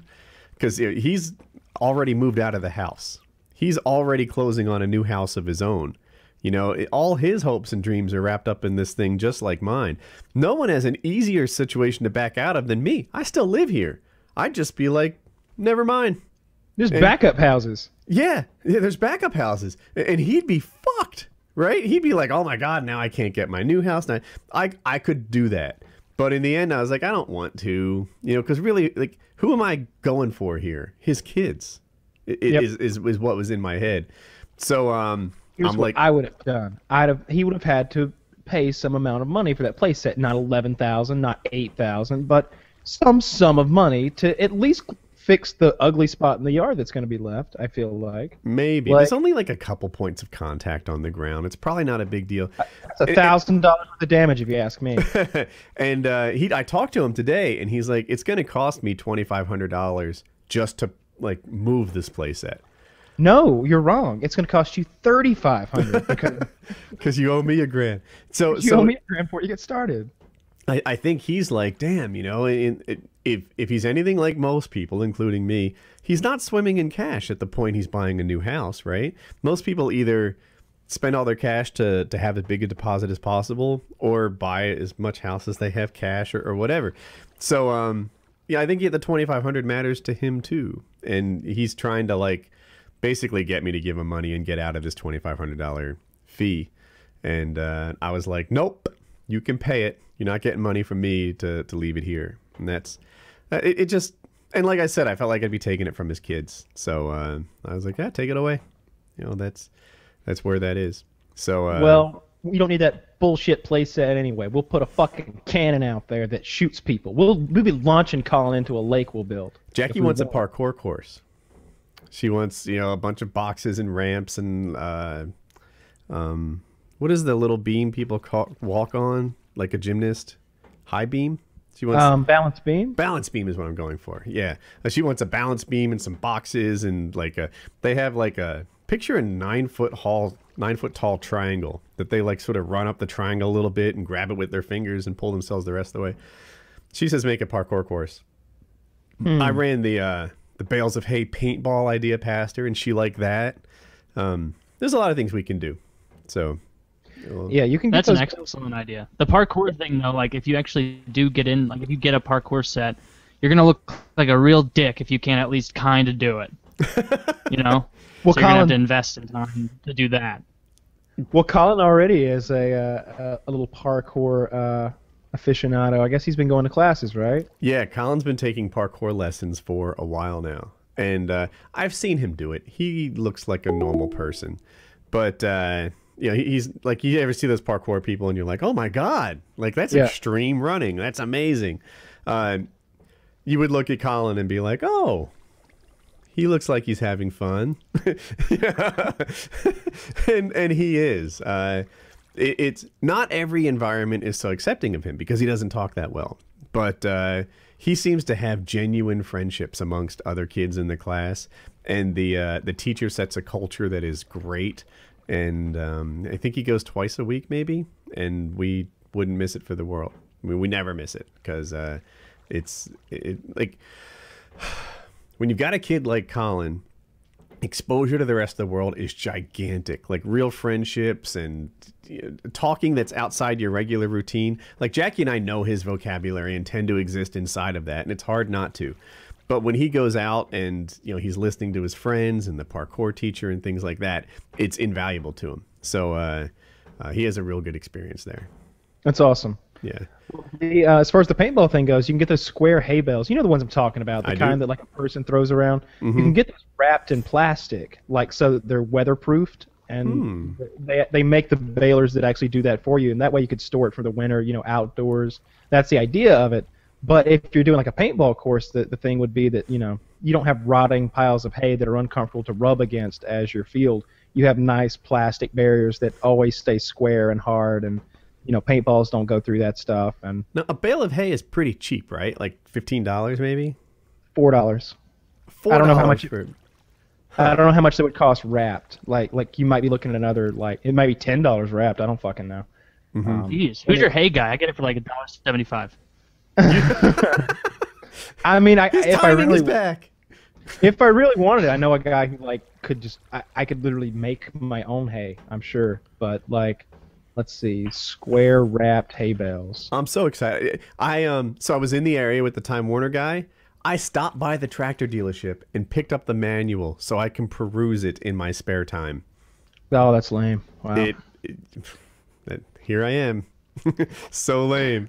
I can't. You're gonna have so much fun with that tractor. Seriously though, like when I'm looking forward to seeing you out there with your Carhartt jacket, like bush hogging a field. Yeah, I may have made a deal for a 72-inch, 33 horsepower Dixie chopper with the seller, and that would be quite the machine as well. Right. I forgot he had that. Yeah, that thing's. What are those? Are those like $8,500 to start with, something like that? No, $8,500 actually is the amount we agreed on. Like we both I was like, "Would you take 80?" I was like, "If Jackie approved it, would you take $8,500?" And he's like, "I don't know."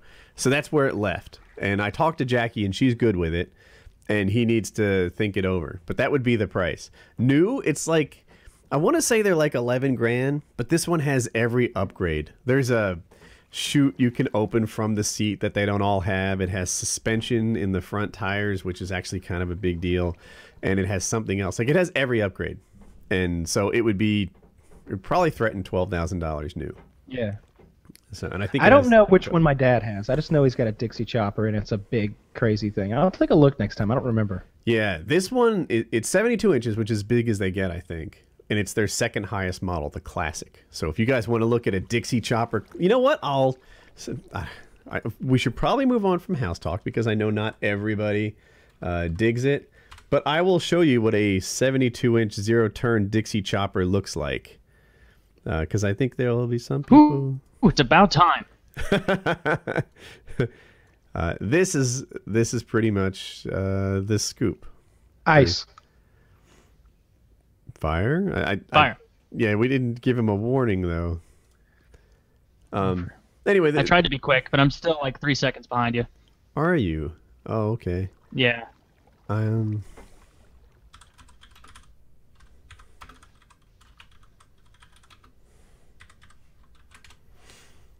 So I'm just trying to find images. That's a cool lawnmower. I remember when my dad first got it, he was having a lot of fun with it. He was out there like it'll spin tires, and it's 0 turn, so he's spinning around and around with the tires smoking and stuff. And yeah, I don't think I've ever actually ridden it. I backed into it once. That was This is the world's fastest lawnmower.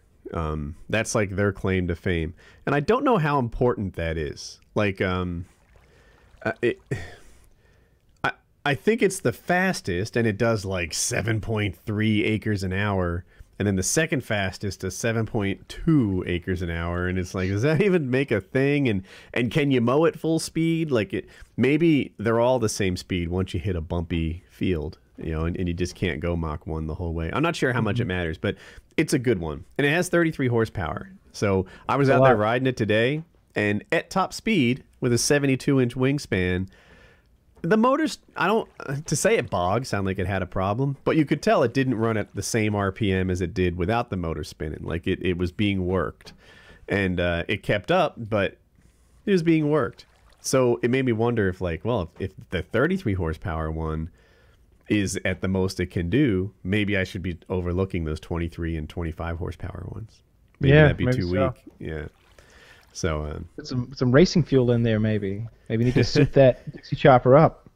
I like the way you're thinking. Well, how about a supercharger? Yeah, get some engine work done. Yeah, I like that. Bored out, little high compression, racing fuel. That's what we did with my Rock Walker buggy thing. I bet that's been done before. I bet there are people who have like souped their Dixie choppers up, and the things are doing like 45 miles an hour. Have you ever been to lawnmower races? No, I know of them. I went so when I was doing off-roading, I had some friends who were real country. And they're like, "Have you ever been to lawnmower races?" And I was like, "I didn't even know lawnmower racing was a thing." And they would get out there, and it was a little bit like short track dirt racing. Remember Tony Stewart, that guy he killed? And they're like, yeah, they were doing that on lawnmowers. They're spinning sideways, like drifting around a dirt course on riding lawnmowers with like special wheels and souped up engines and stuff. And it was real neat, like the first 30 minutes or so. And then it got to be real repetitive. I was like, I get it. They put them out there, they do like 3 laps, and then the next group and the next group, and they just kept going and going. And it lost its appeal for me. But it's a cool concept. Yeah, how impressive can lawnmower races really be? Like, it's not even going to be close to the worst car race. It's just like, wow, and yet again, these are faster than average. Like, I think there's a bit of danger guys to have a nice one. Oh, still faster than average. Not impressive. Like, Kyle's what are they right. hitting? Like 50? Maybe? I would say 50 would be maybe even... it's a small track, but they were probably going like 30 to 40... 30 to 50, maybe. And like Kyle said, there's they're wearing helmets, but these are still riding lawnmowers. Yeah. They're not all caged up and everything. It's not even like a motorcycle where you're like on there. Like you're just kind of sitting in a chair going fast. Like that would be fun, but they're still going like school zone speeds on the mower. You fall off that motherfucker, you'll be glad you were only going school zone speeds. You're gonna tumble like 8 times before you come to a stop. The one I'm on, it's not even that fast. The one I'm looking at buying that we might agree to, it goes I think like 12 or 13 miles an hour. And he's like, "Do you want to ride it?" And I'm like, "Yeah, I guess." He's like, "Oh, it's cool. Lots of people ride it. Like when people come into the property, that's a thing we do. Like, hey, you want to take out the speedy lawnmower, go for a couple laps?" They're like, "Yeah." It's like an amusement park ride at this house where people will come and do some laps. If you look at it, I was about to give a big clue away, but people go and ride the lawnmower and just like do circles and stuff. But I think I said this before. This is something I'm very excited about doing. He would go out, he'd let the grass grow to like knee-high, carve a bunch of loops and like figure eights or maybe a circle, and then they'd take the go-kart they bought their kids and race it like a track. So he would just carve a track. Oh, that's really cool. Yeah, how awesome. Like, that's an awesome way to spend your day. That could be my house. Also seems reckless to leave the blades on there during racing, though. You know? Well, I think they make the track with the lawnmower. Then they had a kiddie go-kart that they did the racing in.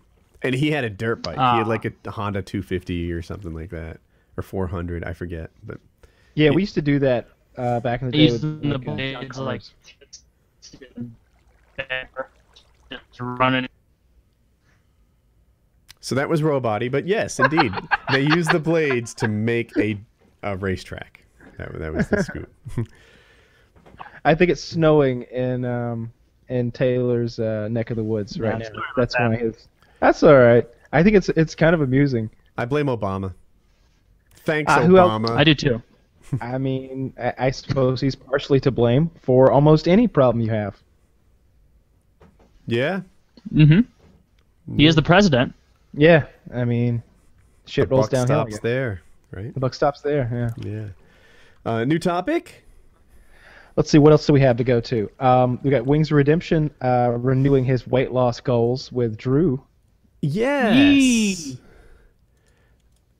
A topic I want to handle very carefully. I certainly don't want to say anything discouraging about Wings or to Wings or anything. He's back on the saddle again. I like Drew. Drew is an impressive guy, isn't he? Yeah. Drew seems like an awesome dude.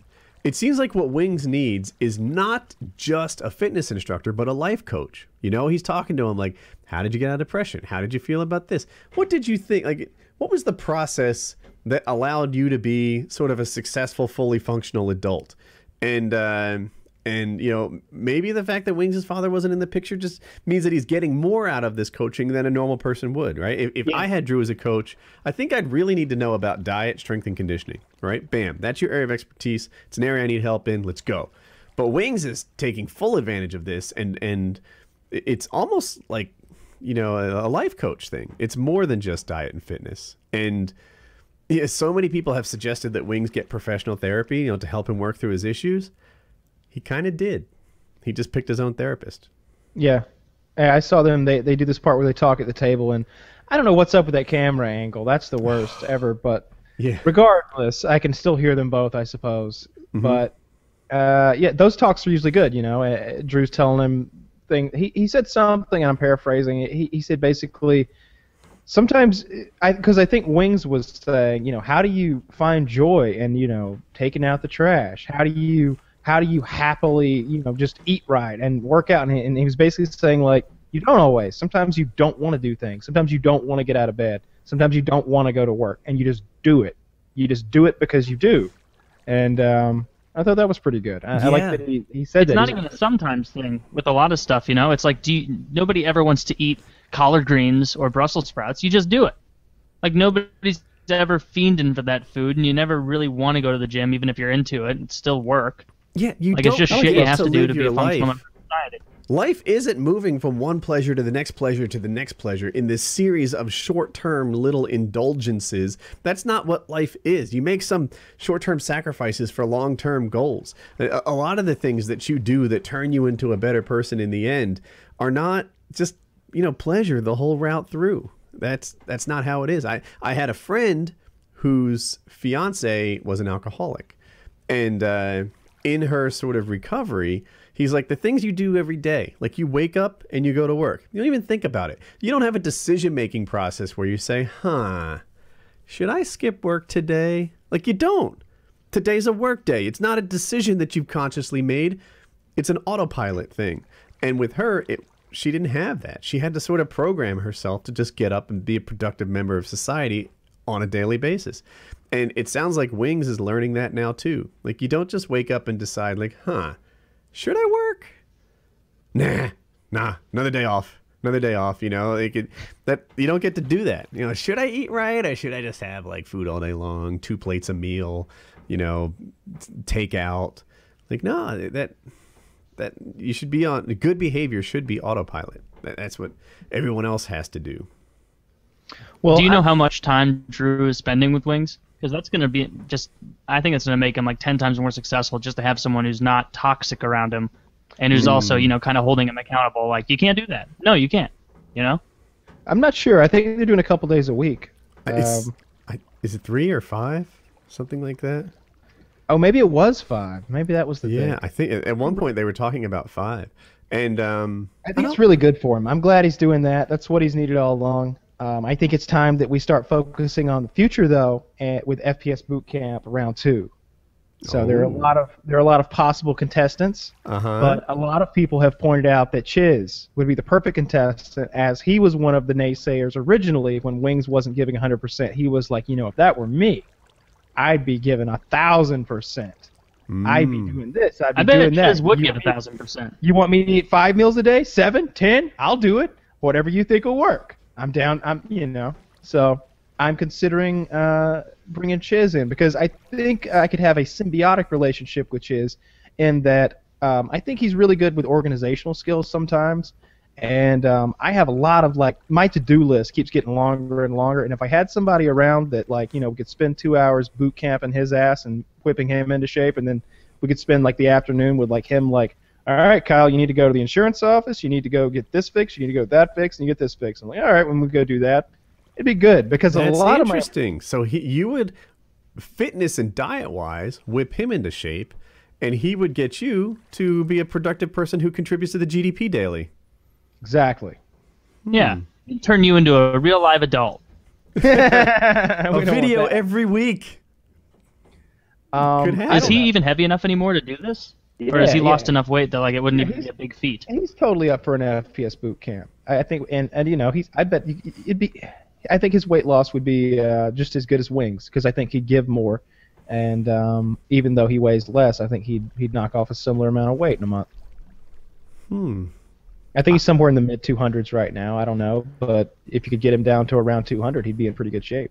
I don't know what he weighs. For all I know, he's just he was at 285 before. No, was he at 285 or? No, he was at 3-something before the PKA adventure thing we did, the whitewater rafting and whatever. And then he got on the ball, and his target was 250. I think he went from maybe 305 to 285. These are PKA numbers, so bear with me. 12.6 in my head too, but who knows? There's so many numbers. 12.6 in your head. All right, but I know 285 was what he weighed on the PKA adventure, 285, and that was too big a stretch to do the zip line at 250.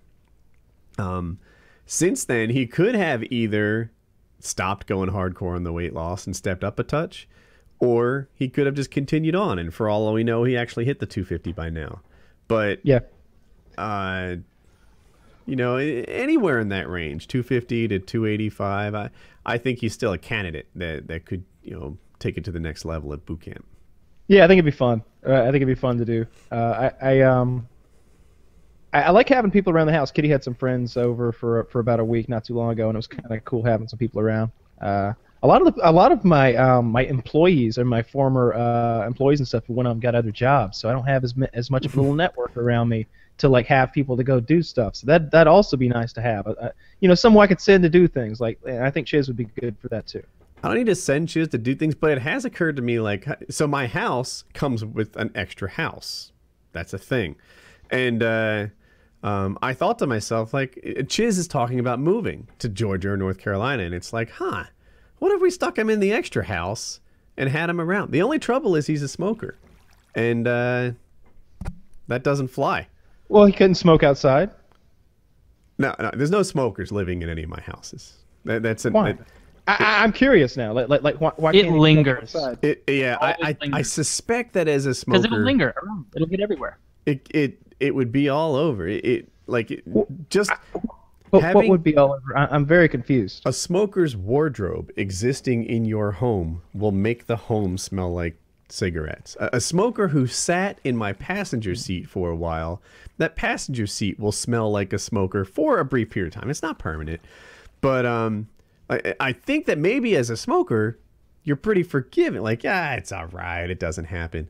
But I bet if I walked into a smoker's house where they always smoked outside, I would instantly know, smoker's house. I smell it. Clearly. Maybe so. Oh, yeah. Even if it doesn't reek of smoke, there's still the stale smoke smell that's there. Like the past smoke. And Woody's right.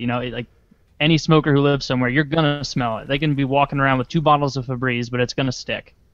There's just no way. Well, so no smokers allowed. Well, I guess he won't be able to live in the guest house out back then. Or he says he's going to stop smoking on January 1st. Try that. We'll see about that. Be a non-smoker. Okay. It's available to everyone and totally free. So you'd be okay if you switched to the the vaping full time. Oh yeah, I guess I would be. That stuff smells like vanilla, dude. Like it smells like candy when it comes out. Yeah, I don't. Yeah, probably you'd walk around everyone's. and be like, strawberries. Chiz was here. Yeah, You know. Probably everyone that. smelled vape by now, but if you haven't, it really is the way they sell it. Even if there's nicotine in the vape, it's like it's water coming out. It doesn't seem to do the same things. I've been in a car with vapors. It might have been Kyle. And Kyle will sit there and vape in the car, and as someone who is as adamantly anti-smoking as I am, you just have nothing to complain about with regards to vaping. I'm gonna order a new vaporizer as soon as we get off the show. I want a new one. I like it. Yeah, you could quit. I saw Chiz got. I'm just ignoring that. I saw Chiz got. He ordered like a big crazy vaporizer, one that would do like big clouds of smoke or whatever. Mm-hmm. I'm gonna get one. I'm gonna get a cool one. Like nothing like too crazy. Something like $70 or something. I'm gonna. I'm glad you said that. I was gonna ask, like, what does a high-end vape cost? $70 maybe? Oh, I bet you could like waste your money. I feel like any hobby, like $500, you can sink $500 in pretty easy. I bet if I wanted to, I could get a couple $100 worth of vape bullshit. But I'm gonna get something like $60 to $70 or something, like a well-made one that'll do what I want. But so it doesn't look like a flute. The first vape I saw you have, it was about cigarette sized, and I think it charged via a USB port. What does something like that cost? Oh, that's cheap. You get that at like actually, I think They sell those at the gas stations. Yeah, they sell those at the gas stations. The one I had was a whole kit and came with a whole thing, and it seemed like it was more expensive, like $20 or $30 or something. But you can get just like, they look like little individual vaporizer things that are like one use or whatever for I don't know, they're like the cost of a pack of cigarettes, I think, like $6-7. Yeah, like those blue ones where it But like that's not- glows when you smoke it. Yeah, I had that, but what I want is like one of the big vaporizers where you've got a bottle of the liquid that you put in there and all that stuff. You can actually see it like, I don't know, vaporizing. It's got a tank and a filament and all kinds of little parts on it. But it sounds like you're giving up portability with a machine like that. Yes? No? It depends. Maybe. I don't think I want to be like driving down the road. Yeah, I'd use it in my car and in my house, but I probably wouldn't like pull it out of my pocket like a fucking clarinet screwing a suppressor on it. Hey guys, how's it going? Don't mind the strawberries and shortcakes. Because the one that I saw you with, you literally could do that. Like it wasn't any more. I'm looking for a better word than conspicuous. Like it didn't show more than a cigarette did. Yeah, it's the same size as a cigarette. When you puff on it, the end lights up blue. And, it's just a little water vapor and it's gone. And the vapor cloud is cigarette sized, except that it's just water. Yeah, and you could totally like blow it down in your shirt if you didn't want to offend everyone with your secondhand water vapor. Yeah, because I guess you could. Well, there are those, and then there are the ones that people have where they're so big that like it's like 6 smokers standing around with regular cigarettes. It dissipates really fast because it's water vapor, but it's still like, Jesus Christ, can you not do that inside? Like, I want to know where your lung air was, and knowing that I'm breathing your lung air, let us just know we share air on the inside. Yeah, that's really what I'm going for. I want something, because what I like is the hit you get from like a thick cloud of the vapor, I think. Like I've smoked Mike's girlfriend's brother. He had one that was like that. He had like $180 in his, I think. He had multiple parts, and it was like an AR-15 for him. He liked adjusting and tweaking it out. So and he had like Monster energy drink flavored like nicotine stuff in there, and you'd hit this thing and it was just like, and you'd exhale and it was just like a thick cloud of vapor, and it hit really hard like a cigarette or something. And yeah, I was like, yeah, I could get on board with this. This is pretty cool. But I've just never bothered to get one. I think I will though, because I know Chiz did, and it seems cheaper than cigarettes. It seems definitely seems like you would smell less, and I don't know. Oh, you definitely smell less. Yeah, Definitely, no doubt. I think Kitty got one too. Actually, Kitty's got one, but she's got a what does hers even look like? I haven't seen it. Oh, she's got one that looks like a magic wand. You like push on the bottom of it. I don't know how to describe it any better than that. It's like a cylinder about 6 inches long with a weird metal attachment on the bottom that's the trigger. It's kind of funky looking. You guys want a new topic? Yeah. So I have two here because I brought a backup in case Kyle wants to quickly change. You just mentioned your ex-girlfriend. Kyle broke up with the beautiful girl. Is that a topic we can cover, or should I go to topic 2? I'm trying to break up with her. I don't think we should be together, but she keeps kind of like coming back, and I'm like, no, it's the end, and she keeps trying to come back more, and I don't know what to do. I'm literally about to have to beat her off with a stick. I don't know what to do. I met her. What has she been doing when she comes back to you? Well, she's just texting. Really. She's just texting, really, like you know, like wanting me to explain and more why I want it to end, and I'm trying to spare her feelings by not being too blunt about it. But I've made it very clear that like this isn't gonna work. You should go back to where you're from. Like this is kind of over. This isn't working. But she's not making like unsolicited booty calls or anything. Just showing up wanting to fuck. No, this is all pretty recent. Like I'd be okay with that. I'd be okay with just dating. I just, but I don't want a girlfriend. Like I don't want somebody who like you know like is gonna be texting me saying, hey, why haven't you texted me in 2 days? Like if I just don't. I'm sorry if that I'm lazy when it comes to relationships, and I'm not looking for that. I want to be able to go a couple days without texting you and it not being a big deal. Because you know nothing's happened in my world that you need to know about, and I doubt anything too interesting has happened where you are. So if that changes, we'll get in touch with each other. But regardless, I'm getting carried away here. But yeah, trying to break up with her, but and hopefully I do end up broken up with her because I don't want her to be my girlfriend anymore. What would you say that you hate most about her? What do I hate most about her? 3 things. I know you won't be able to narrow it down. Oh my god. 3 things that you hate most about her. In certain social situations, she seems like she has a hard time. Go on.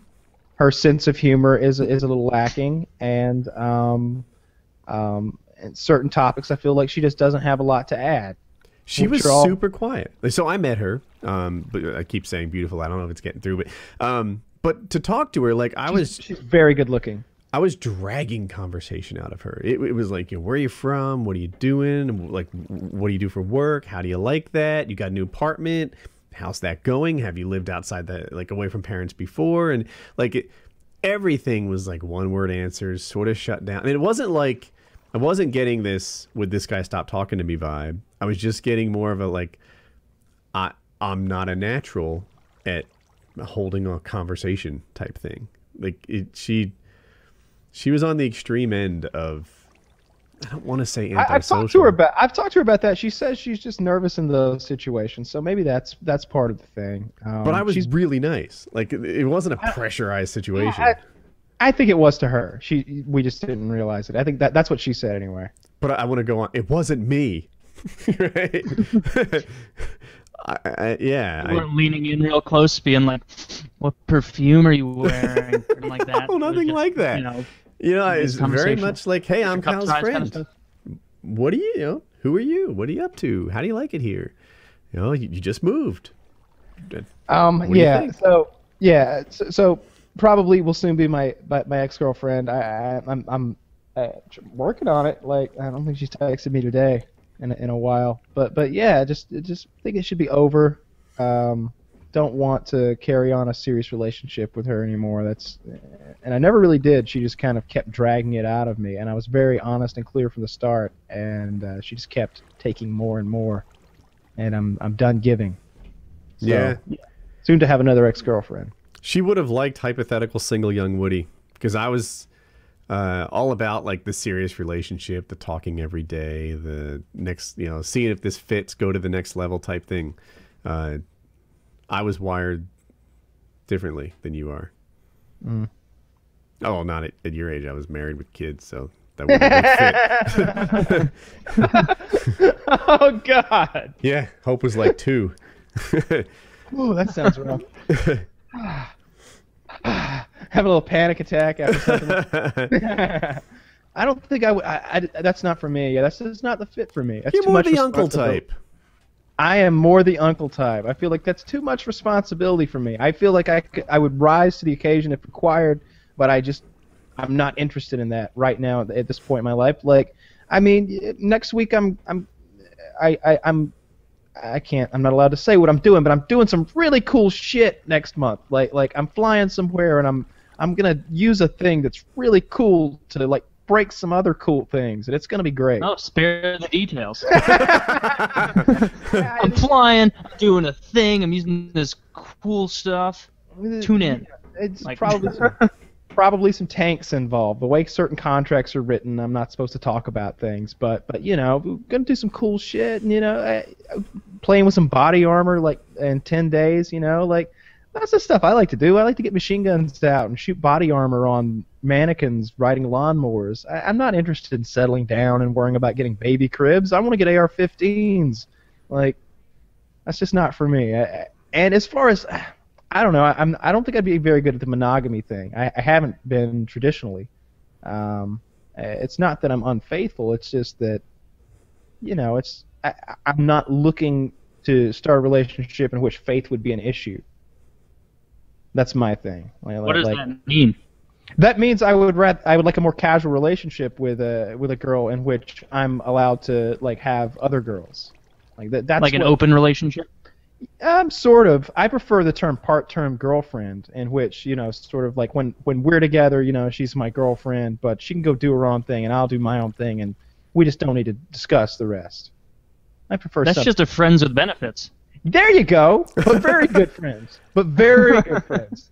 Like you know, I'm up to cuddle and like buy you Christmas gifts and like, you know, literally be sort of boyfriend and girlfriend when we're together. I'm up for all that. It's not like I'm just like all about just like wanting to get laid. Like, I want a relationship, but only when we're together. Like the maintenance part of the relationship where there's a lot of texting and like a lot of propping up your feelings and like sparing your feelings and making sure that everybody's happy and singing Kumbaya. Like, I don't want that bullshit. Like, I don't want to have to like maintain this this relationship at all. It should just stand on its own. Stand on its own merits, you know. When we see each other, we have a great time together, and let's just leave it at that. What do you think of this, Taylor? You and those other four girls. Will I ever have? I don't know. Yeah. Probably not. Like I'm strong. Like right now, I'd say like 95% in the negative is how I'm feeling. Like there's like a 5% part of me that's like, it'd be cool to have a mini me, but it's so fucking expensive. I could buy like kids cost like $200,000. $250,000 or something, especially if you're going to put it in college. So I'd much rather have like a Ferrari, wouldn't you? I would as well. I'm kind of in your boat with the no kids thing, but I'm still so young I probably don't have the wherewithal to know whether or not I want to. Yeah, I'm fully open to that possibility as well. I'm fully open to the possibility that I'll turn 33, 35, 42, and I'll say, man, I really want a little Kyle. That could happen, but right now, I don't want a fucking little Kyle. Like, I don't want any children. I don't want anybody to like look up to me. I don't want to have to be anything other than what I am, and you know, look out for me. And me and my, you know, it's not just all about me. It sounds pretty selfish. But at that point, it's sort of a me and mine scenario, you know, like that. I don't want to add any other mouths to feed, anything like that. See, I like my little tribe of people, and I wouldn't have a friend in my life that didn't want me to be successful. And I don't know, if I landed $1 million sponsorship on my channel, I think Kyle would say, "That's awesome. You know, good for you, Woody. You got a good thing there. I'm happy for you." And when Kyle lands them all the time on his channel, I'm happy for him, right? Like it's good, right? I'm not. There are people in the world who secretly are bummed out you got it, and I don't know. I think if we're being honest, everybody is a little bit like that. To an extent. Between jealousy, even if it's for your friends. There's a difference between jealousy and envy, though. I think jealousy is when you actually want what the other person has, and you want to take it from them. And envy is when you wish you had it.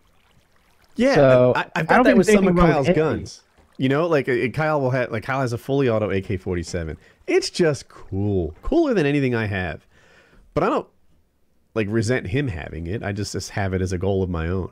You know, and that's okay. But the people in your life should be genuinely happy and celebrate your accomplishments with you, and they should be boosting you up to help you get your own. If you got someone in your life who kind of tears you down and says, you know, that guy's not really good, I don't know why he's getting all that, and what I keep avoiding to say, that's what Wings would do. That's what Wings used to do to us.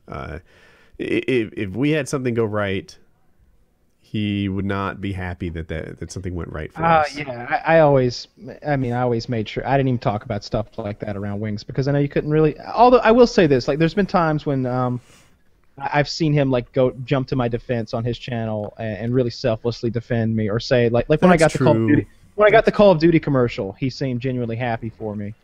Yeah, but there's been just many more incidents. He made a video. He was like, "Oh, I saw FPS Russia was in the Call of Duty commercial, and that's great, and blah blah blah, in the Call of Duty community, and we sent somebody, and they're in the commercial, and that was cool." He said that. So that's true. That's true. He's done both, I guess. He's done both. He's done both. You know, nobody's perfect. He had a history of being a little shitty sometimes when it came to that sort of thing, but it wasn't all bad. True. But you know, the thing that I get from a wife, back on that topic, is like, I don't know, it's a real partner. It's someone who makes you better than you would have been on solo. And I think that's what your ex-girlfriend was looking for too. Not just a, hey, while we're together, we're buds and we hang out and we like each other. And then when we're not together, it's, you know, every man for himself, right? That's what you offer right now. That's what you like. You know, they have a part-time girlfriend-boyfriend thing. What she wants is a life partner that turns her into the super her. That you know, that this is a full-on engaged, like, you know, partnership where the two of you are together all the time trying to achieve a common super goal. And that I like that. But, you know, you might be like, you know, that's an awful lot of work and support and stuff, and I'd rather just do me. She's just not the one I want. She's not the one I would want to be my partner for a journey like that. But I don't know that you're open to that. Like, I've talked to you about this topic before, and you're like, it's not the journey I feel like taking. I don't know. I might have with the girlfriend before this one. Like, okay. I might. I probably, you know, I was prepared to move in with her and buy a house with her and all that stuff. Just not this one. I don't think. No. Okay. How often, or Woody, if ever, are you ever just doing something and it aggravates you to be married and you're just like, God, what if I never got married? Like, do you ever dwell on that? Ever? Maybe you aren't at liberty to say because you are married and she's probably listening. No, I'll be 100% honest. Never in the relationship part of it, right? I never think like, man, I wish I had the freedom of a single person, or like I wish I had the you know, schedule of a non-father. It's like that stuff is not ever real. Like, I'm always happy that I've done those things. It used to sometimes cross my mind, like, so I'm pulling this train financially, right? And I would think to myself, I'd have a lot of money saved if I wasn't feeding these three, you know? And you know, like if all the money I earned just went toward me, that would be an amazing situation. You know, as of now, I feel like I'm fine money-wise, but like that's the only thought that's crossed my mind. Like, you know, if I was a race car instead of the front engine of a locomotive, you know, in terms of like pulling things around, how easy this would be, you know. That's crossed my mind. But then again, I don't know if I'd be very successful without Jackie.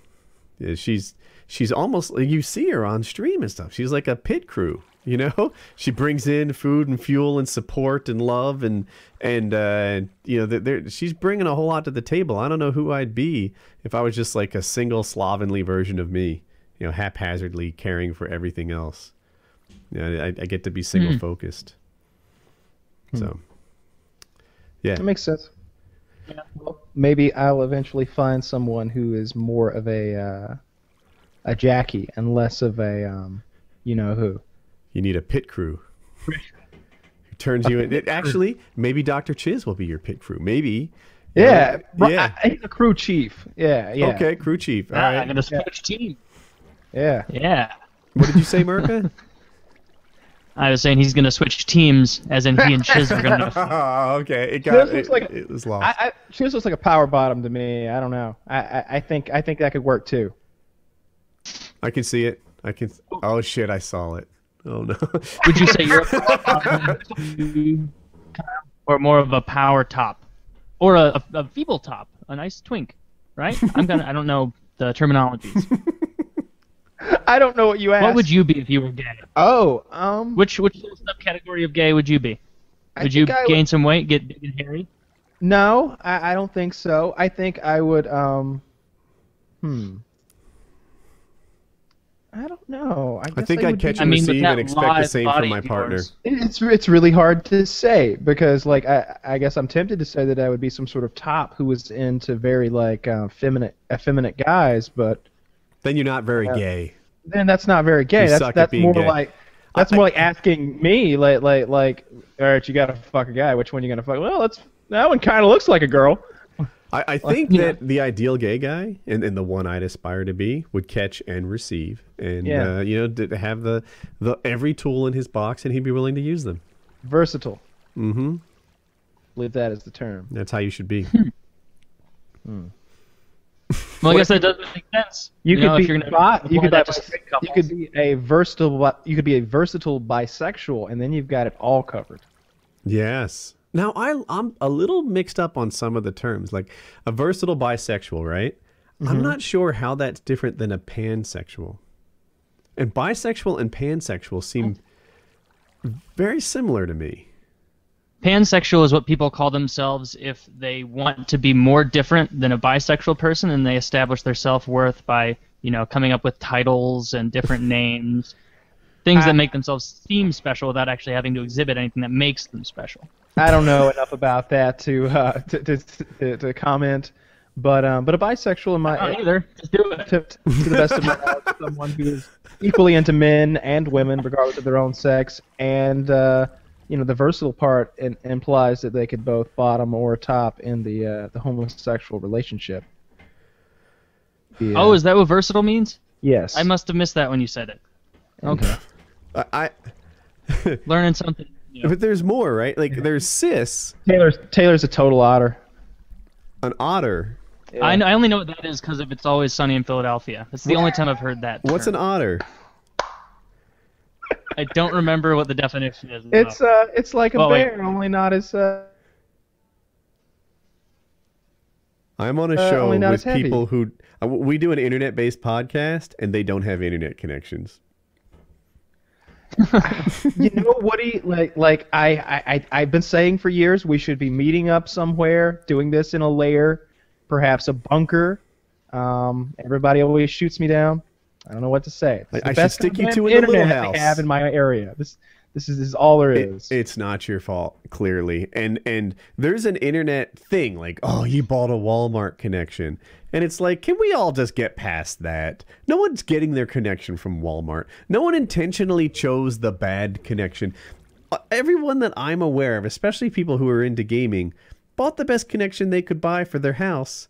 And they just, weren't in a position to suck. To buy, to schedule their house in a spot that would have good internet. And in Kyle's spot in particular, they checked in advance. And they were supposed to pull fiber to the house. And then after they bought it, they didn't. What can he do?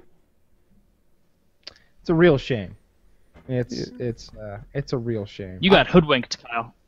Yeah, I agree. Would be curious what it would cost. Well, I mean, at this point, it doesn't even matter. Like I don't understand why.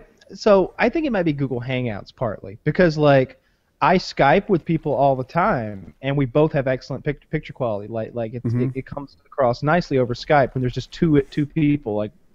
I don't know what's going on. It seems like Google Hangouts is notoriously kind of bad for quality because oftentimes, even though I've got 14 download and I don't have anything else going on my on my line, you'll come to me and really pixelated quality, which doesn't even make any sense.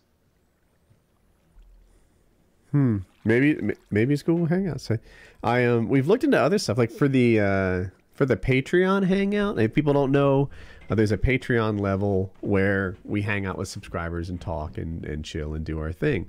Patreon link in the description if that interests you. And for that we use WebEx because it can do up to 50 people. And we don't want anyone to get turned. We had a month once when people got turned away on Google Hangouts, and we don't want that to happen. So. Anyway, Kyle just put a link and it distracted me a little bit.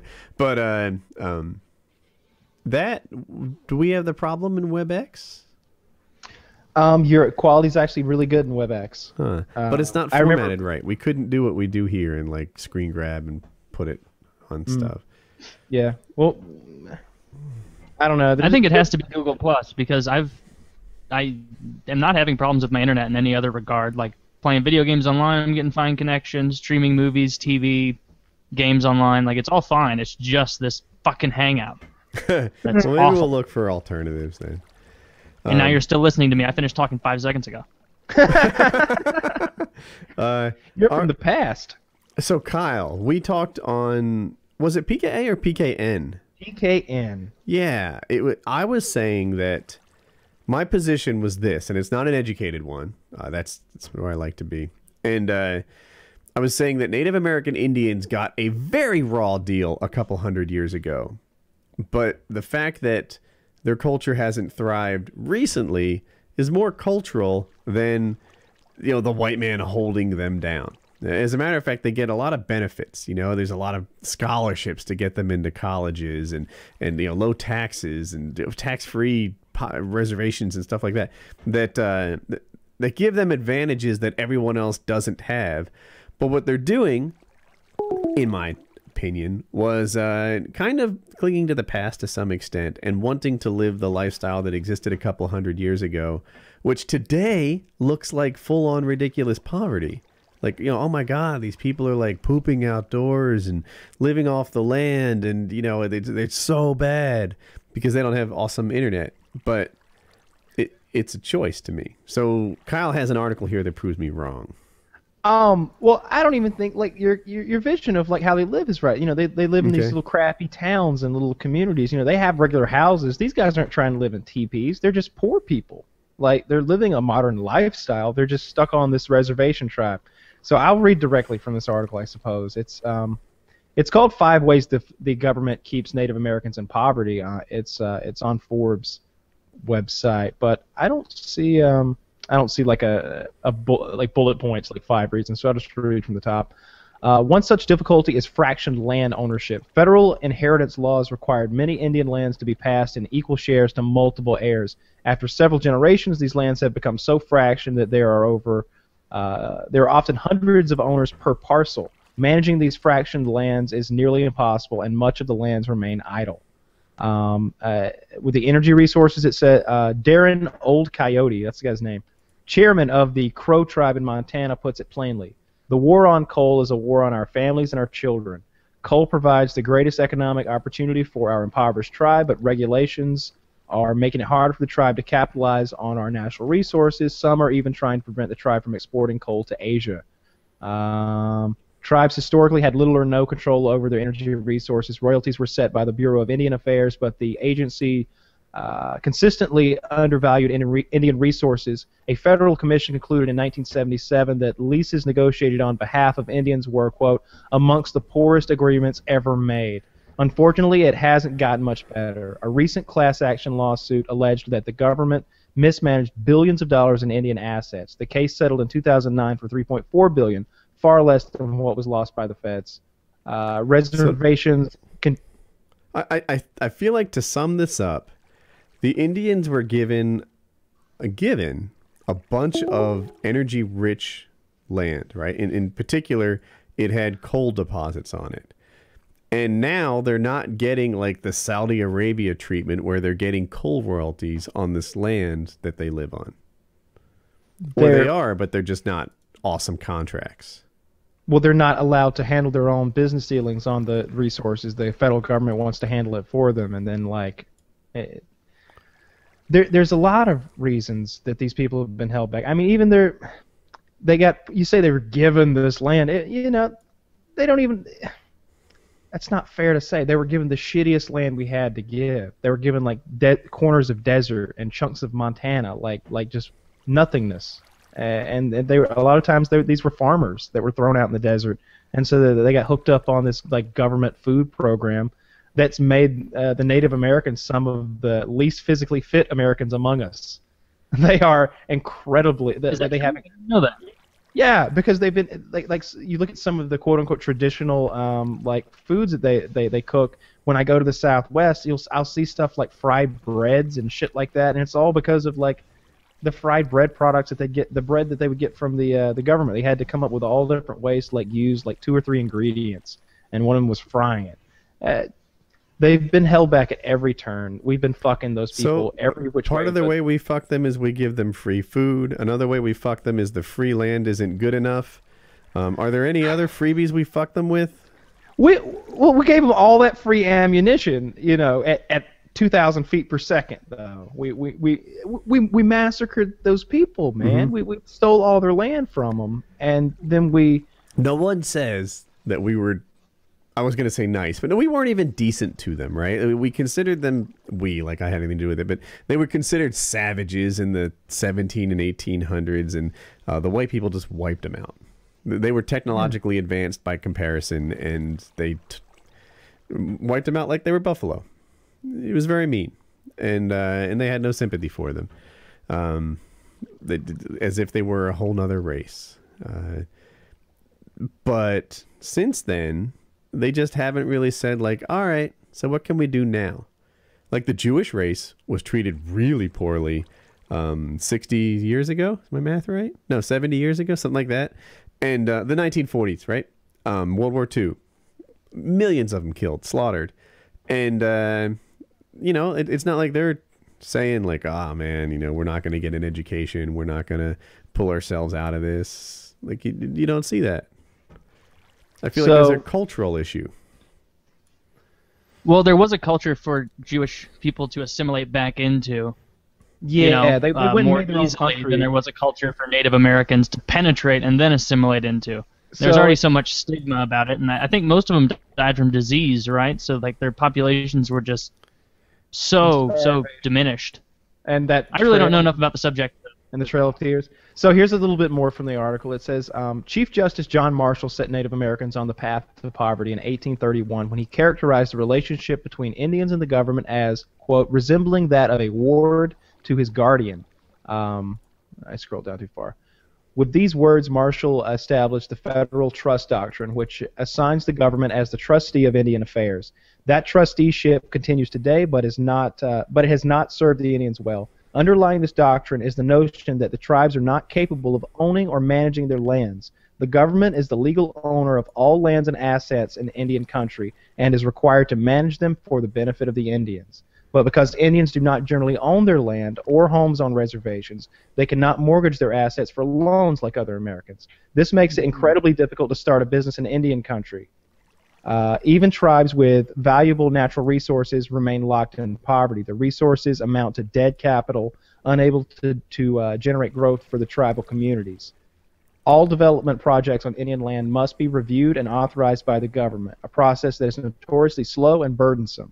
On Indian lands, companies must go through at least 4 federal agencies and 49 steps to acquire a permit for energy development. Off reservation, it only takes 4 steps. This bureaucracy prevents tribes from capitalizing on the resources. It's not uncommon for years to pass before the necessary approvals are acquired to begin energy development on Indian lands, a process that takes only a few months on private lands. At any time, an agency may demand more information or shut down development. Simply completing a title search can cause delays.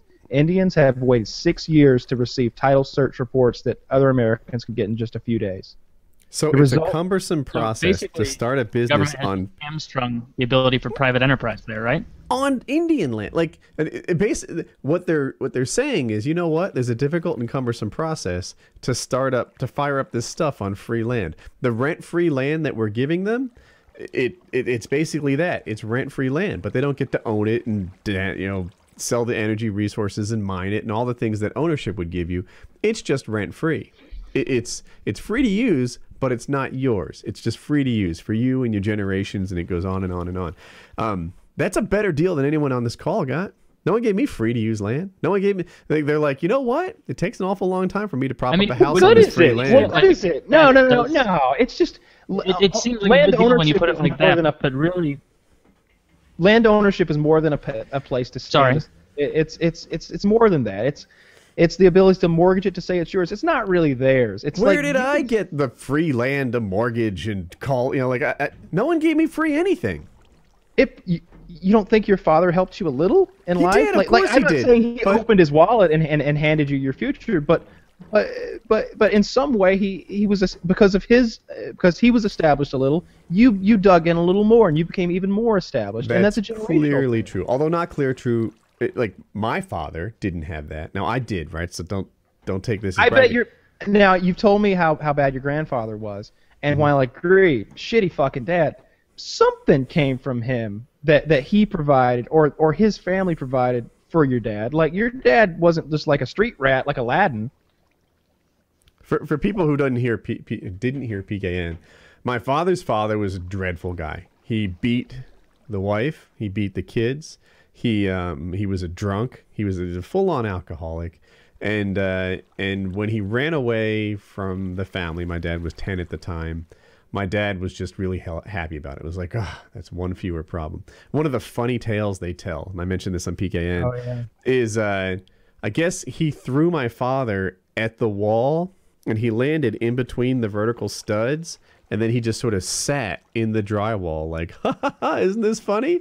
We made a chair. Like, this is one of the charming stories from my father's childhood.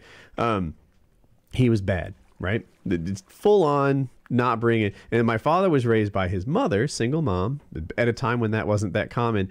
And she was a cashier at JCPenney's, which is like a Macy's. I guess a modern day equivalent would be like a Target cashier. And that she raised the family on that. So, no, I would push back on the notion that this guy provided anything. As a matter of fact, I think he took more than he gave. Perhaps. Yeah. But I still think that there are many ways in which the Native Americans have been held back. Because just at every turn. You don't see that we have a culture else. saying you're holding us back by not giving us enough. We've got an issue. We need a No, culture. I don't think they want to be given anything. It's like that I'm reading an article that says I can't take a mortgage out on the free land you gave me. That's not fair. It's not theirs. They didn't give it to them. They said they can stay there, but it's not theirs. It's rent-free, yeah. That's a prison. That's what a prison is. Yeah, you can stay in that cell. That's your cell. That's yours. Well, the difference between a prison and an Indian reservation is the ability to leave, right? They can always just... Yeah, they eventually gave them that. Eventually, hundreds of years ago. I mean, it wasn't a prison. I don't think they had it hundreds of years ago. I bet it wasn't all that long ago where they weren't allowed. I wonder when that was, because in my head, like even from the start, they didn't have to stay there. Like they had to stay or they'd shoot them. Maybe you're right. Maybe you're right. They were rounding them up back in those days. It's certainly not a recent thing. Like I bet by 1900 even, they were allowed to get out. You know, we're talking 114, 115 years ago, they were able to do anything they wanted. And, I'm hearing that, like, hey, the free food isn't healthy enough. And the free land isn't really free because it's just rent-free. And, like these things. And I'm like, man, there's a cultural issue holding these guys back. They're just not excelling on their own. And they're looking for benefits that no one else gets. I think that they should be able to own that land, right? I think that they should own the land, but sounds good. But the fact that the government has basically hamstrung any attempt at private enterprise in those areas means there aren't going to be good companies for them to work for. There isn't going to be the opportunity to network, to get ahead. They're just kind of born into a shit area, and there's not much opportunity to get out. I wonder what they'd say if that happened. If we gave the land to essentially, let's pretend it was like a squatters type thing, right? And said, all right, whoever's there now gets the land. Bam. These are the property lines, etc. It's all given away. In 50 years, there'll be no more Indian reservations. They'll sell it off. Different people will move in. Maybe they'll mismanage money because they haven't had it in the past, right? That's a real common thing. And get a little fire water in them, make a few bad decisions. It'll be gentrified, and there'll be no more Indian reservation. The whole culture will be completely gone. That's I think the reality of what would happen if we just let them do anything they wanted with the land. Do you remember the old story about how much they sold the island of Manhattan for? What was it, like a couple of beads? And it was a chest full of beads. Are you serious? Yeah. Yeah, I remember. Beads, glass beads. They had beads, didn't they? Not glass. So here's the deal. Like, the Indians, is that even politically correct to say? Like the Native American Indians or whatever? Native Americans, yeah. They had no concept of land ownership, right? So to them, they were getting beads in exchange for nothing. Like, I'm buying this land from you, and they're like, really? You're buying land? Like, no one buys the land. Yeah, we you all don't buy live land. here. Buy Hey, the sky too. Hey, you know what? The sky is another barrel of beads. I was just about to say that. I'll sell you the sky if you want. You know, like, and to us, I guess I probably wouldn't be silly enough to sell my sky, so I'd get fucked over. But yeah. To them, it's like, yeah, people don't own land. You know, to get anything in exchange for this free nothing is fine with me. And that's how they got those ridiculously terrible deals. And perhaps it's to their detriment to not have figured that out a little quicker. Well, that deal differs from some of the later deals that were like, that deal was probably from like some, I don't know who made that deal with them, but later on there were deals with presidents of the United States, with generals, with the U.S. government that were just reneged upon and just torn up when we needed to tear them. Oh, there's oil in that land we gave them? Well, we'll just scoot this property line back a little more.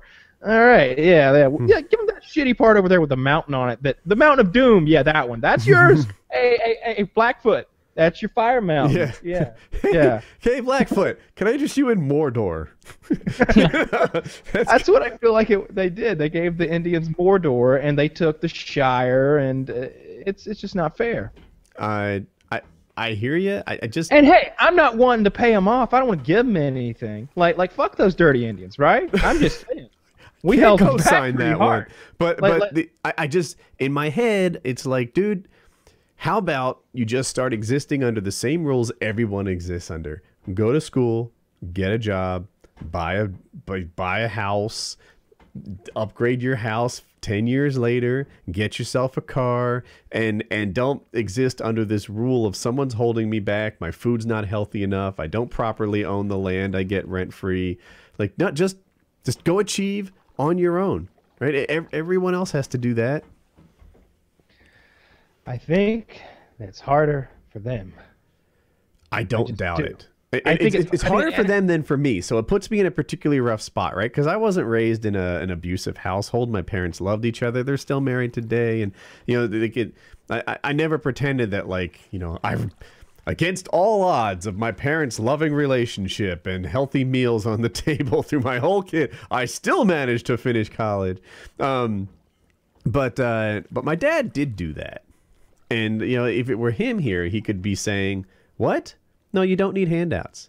You can just work harder." My dad would probably feel the same way. My dad talked about, you know, just being just absolute dirt poor, you know, no electricity and heat, and they, you know, taking bricks out of the fireplace to put in the bed for warmth, and being able to see through the walls and see the stars and all that bullshit. And he talked about, you know, building a credit history from the tiniest of items you could borrow money for, like, you know, a used four-wheeler, until, you know, you have an 800 beacon score. You can get whatever the fuck you want. And my father wasn't a country boy like that, but he would tell stories. They had a bar across the street from them. He's in Gloucester, New Jersey, which borders Camden, New Jersey, if you know that area. And in the bar across the street from them, he would talk about how often there were murders. So yeah, that's where he's from. Old school ghetto. And I've made the same argument that you're making right now for the, you know, the Native Americans, but I've made it for other racial groups. I've been like, well, yeah, it's hard all over, right? I get that it's a little harder here, but there's also all these benefits over there. They got to at least balance out a little, right? Like, okay, maybe it's not fun being one of those people, but is it really that much harder? Is it like 10% harder, 20%? I think it's maybe 5% harder. But for the Native Americans, I feel like it's like 40% harder to like become a Native American. I won't say if you did it by like statistics, then like all the money those casino Indians have made would probably blow it all out of whack. Yeah, I wonder. I had a point I was gonna say. Because like per capita, Indians are like the richest people on the planet or something. You know what? In UNC, they 20,000 of them and like 80 billion in cash. UNC Chapel Hill, they talk about how much money each major makes, right? So like, if you come out with an engineering degree, you make this. If you come out with a doctoral degree, you make that. I don't know if it's true, but the stat that keeps buzzing around here is by far geology is the highest paying major in UNC Chapel Hill. Really? They call it rocks for jocks, and all the basketball players leave with geology degrees. Michael Jordan has a geology degree, and that guy makes like $70 million a year. And rocks! I get it. Yeah, so that's. That took me a second. You had me for a minute. I was like, no, I'm not joking. No. But that's... No, you misunderstood. For a moment, I thought that actual geologists were being paid very well. Yeah, that's not the thing. That's not the thing. No. Guys who are going to end up being professional athletes often are geology majors, and therefore geology majors are on average paid more. That's right. That's right. The pro athletes that come out of UNC have broke the curve for geology as a major. Rocks for jocks. I get it. Jocks, okay. Yep. That's hilarious. Yeah. So anyway, somehow that tied into the Indian casino owners making Indians very wealthy per capita, when in reality there's like, I don't know, 150,000 there's like Indians, 11 of them billionaire. that have $10 billion. Yeah, exactly. And I feel like, and there's a bit to be said about that. I feel like if they were, they've got all that money, it seems like they could enrich their communities with that more. Maybe. I don't know. I feel like we're all a little bit ignorant on the subject, but I honestly feel like... Yeah, right? I honestly feel like... Just a little ignorant? Well, I think that you are extra ignorant on the subject. Swaths of ignorance going across people's screens.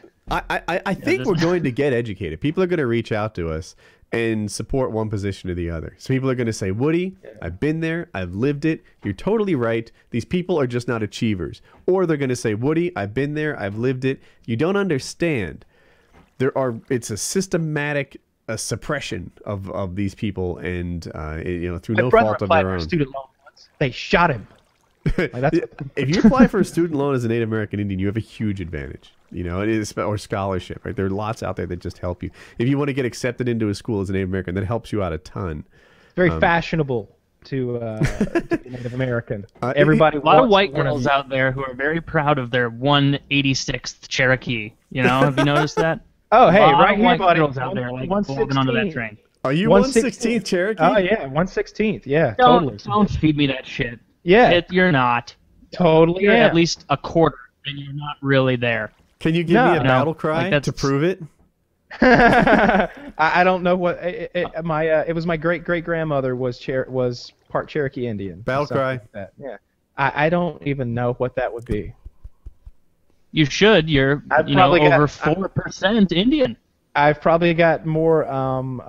Lefty was the one who was a large percentage Indian. 1/8, I think. Oh my. Yeah. Huh. Well, you would think he'd know more about maybe that's why he was such a bad contract negotiator. Oh my God.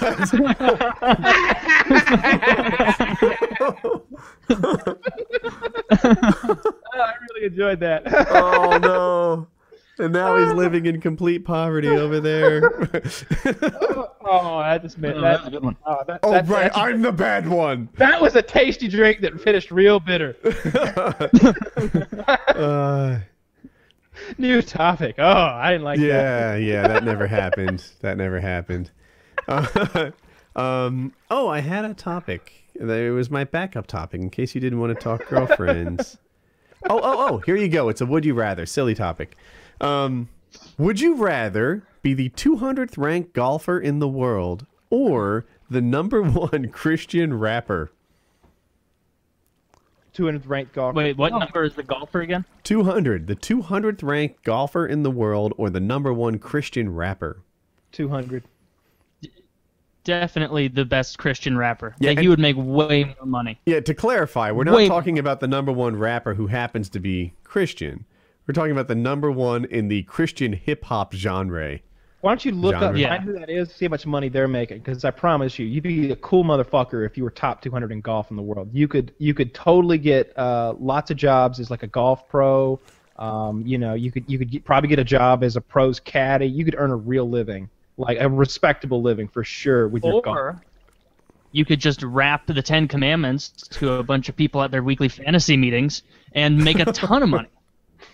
I from what I'm told, I don't know about Christian rappers, but Christian rock is like it sells more than you'd guess. That the fan base in Christian rock is really passionate, and they will enthusiastically buy everything you put out because you are their people.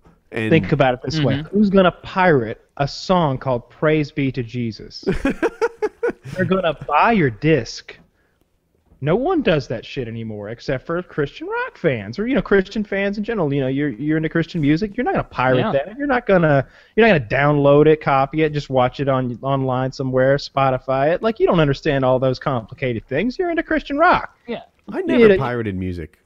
You need a cassette tape. As a Christian rocker or Christian rapper, you have plausible deniability for anything you do in your life. If you're a golfer and you go out and you bang a bunch of chicks, like Tiger Woods did, it's going to come up. People are going to know, even if it's not to the same extent as Tiger Woods. If you're a Christian rapper, you can do whatever you want, and as long as you come out and say, I'm so sorry, I slept with those 3 prostitutes in Taiwan, you did all that coke off of that dude's butthole, that was just an experiment, I prayed about it. Satan. That was just Satan. Satan. I think I'm on the right path now. They're going to be like, what, that's great. It's a great tale of redemption. Yeah, you could have a whole rap song, about fighting Satan off. Yeah, that would back.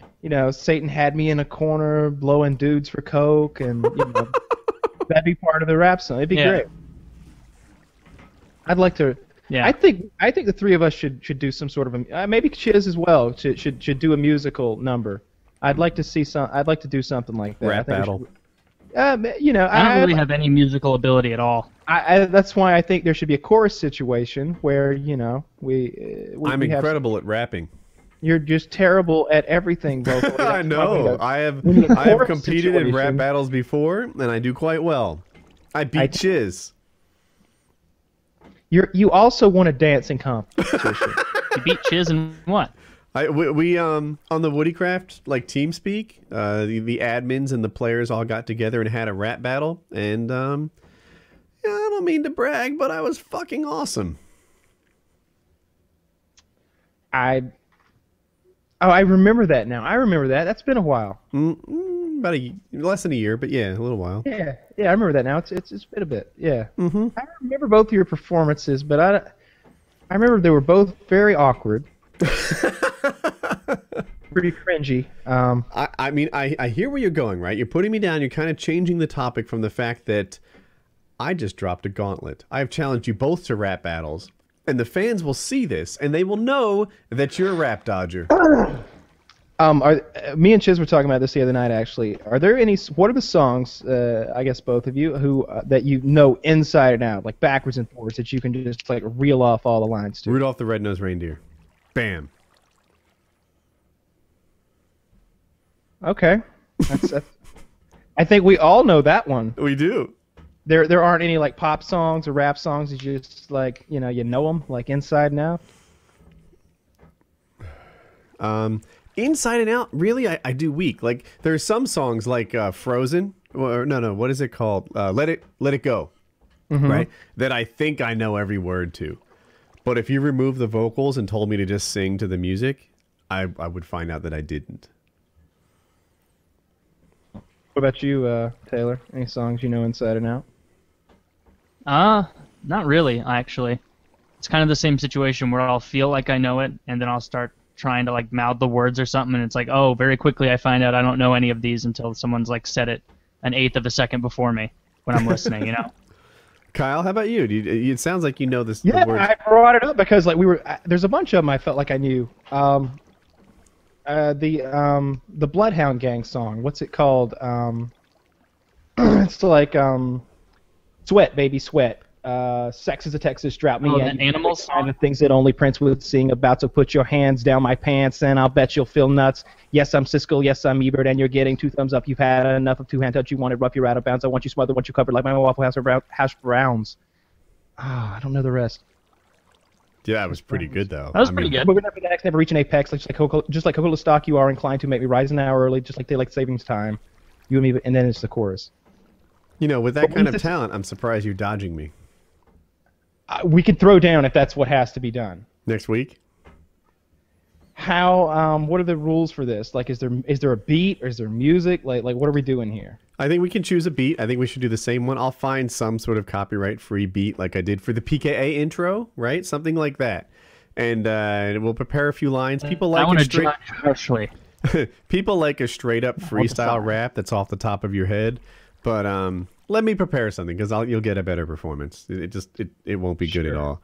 And yeah, we'll lay out a beat and we'll do a little rap battle. See who's who. Okay, that'll be fun. All right, I'm psyched. And next week, if you come unprepared, I won't, and you'll get your ass kicked. I think it would be fun to do the ones where like they go super fast, but help myself with the helium tank. Of course, you just have that there still. You don't have a helium tank? I don't. No. I should get a sulfur dioxide tank and do the devil voice. That would be epic. Then I could do the helium voice, and that's how we could rap.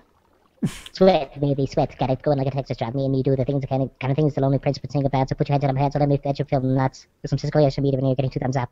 I really like the, I really like the helium tank. This thing wasn't expensive at all. And it's a lot of fun.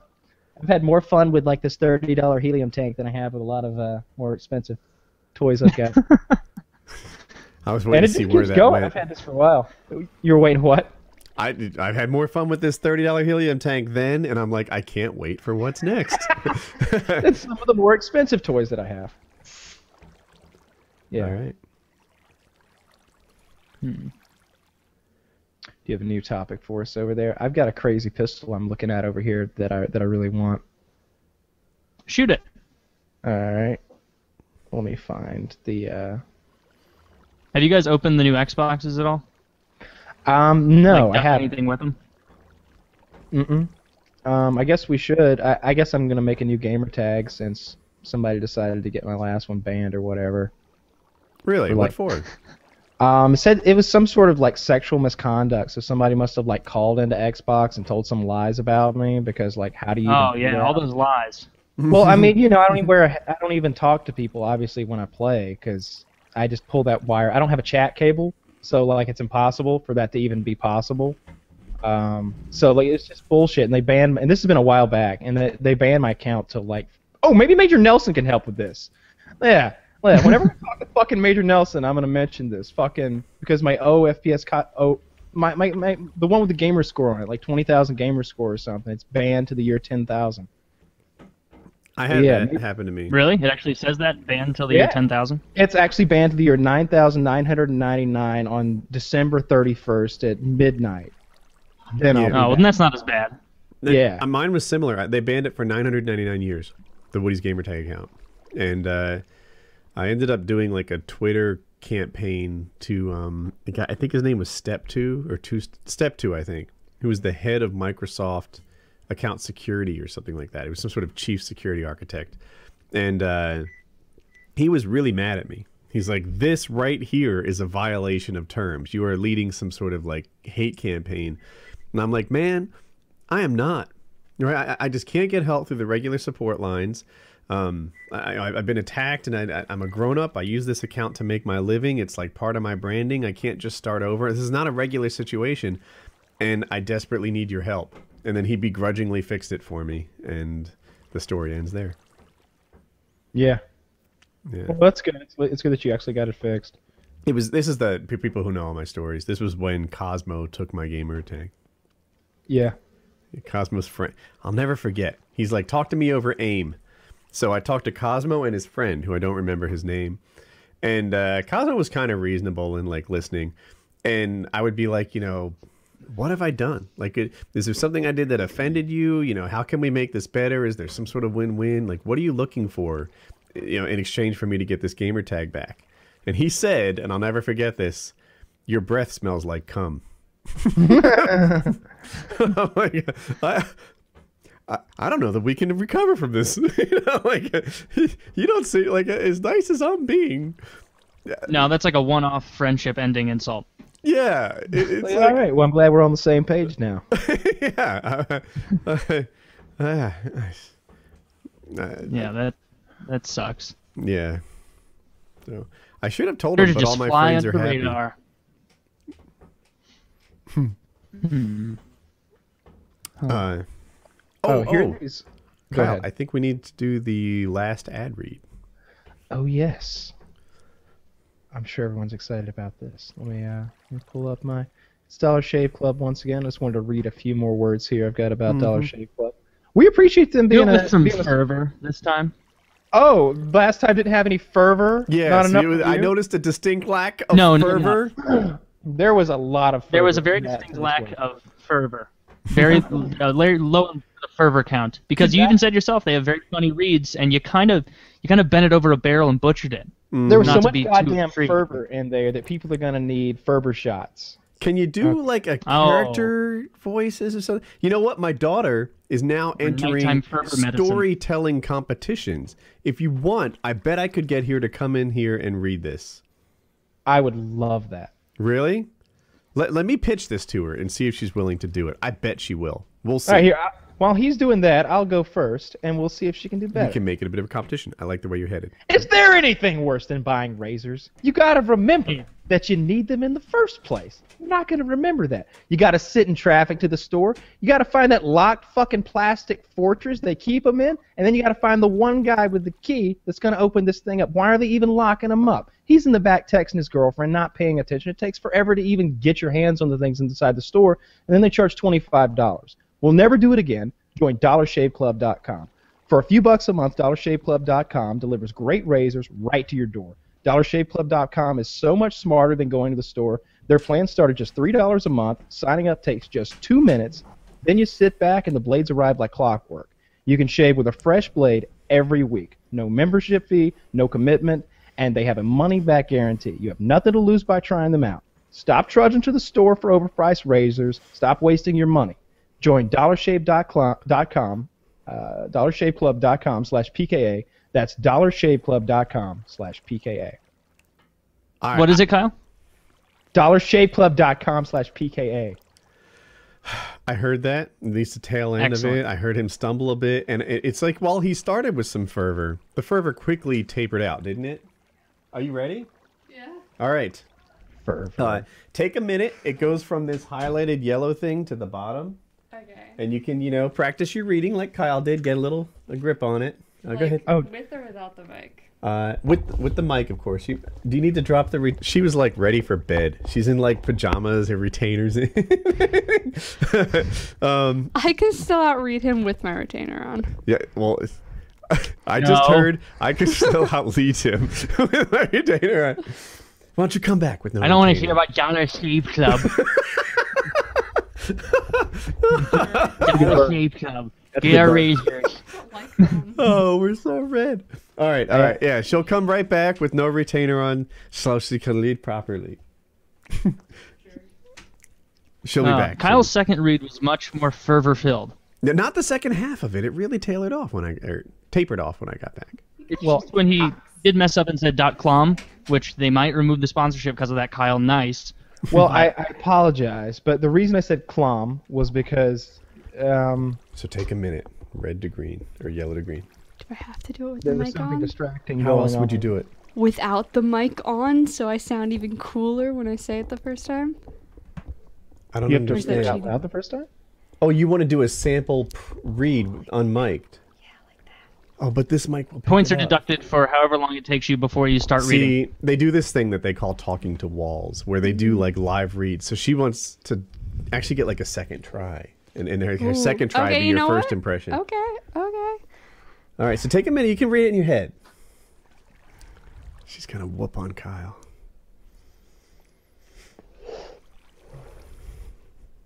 Kyle, did you turn your camera off? I bumped it and it turned off. It'll come back on in a minute. When you bump it again?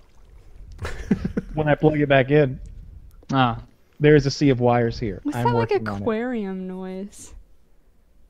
Oh no, what is that aquarium noise? Helium tanks and holy shit, I've had Minecraft open this whole time. Oh, people walk into it. I'm gonna get ripped on. The I don't Little hear Mermaid it. thing is appropriate then. Yes. All right. Do you need to practice read more?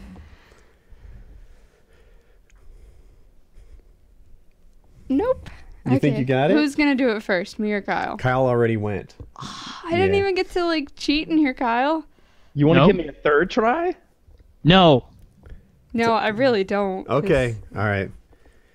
Do you want which mic do you want then? I guess that mic's the easiest to use. You can't mess it up. All right. Okay. Do you want my chair?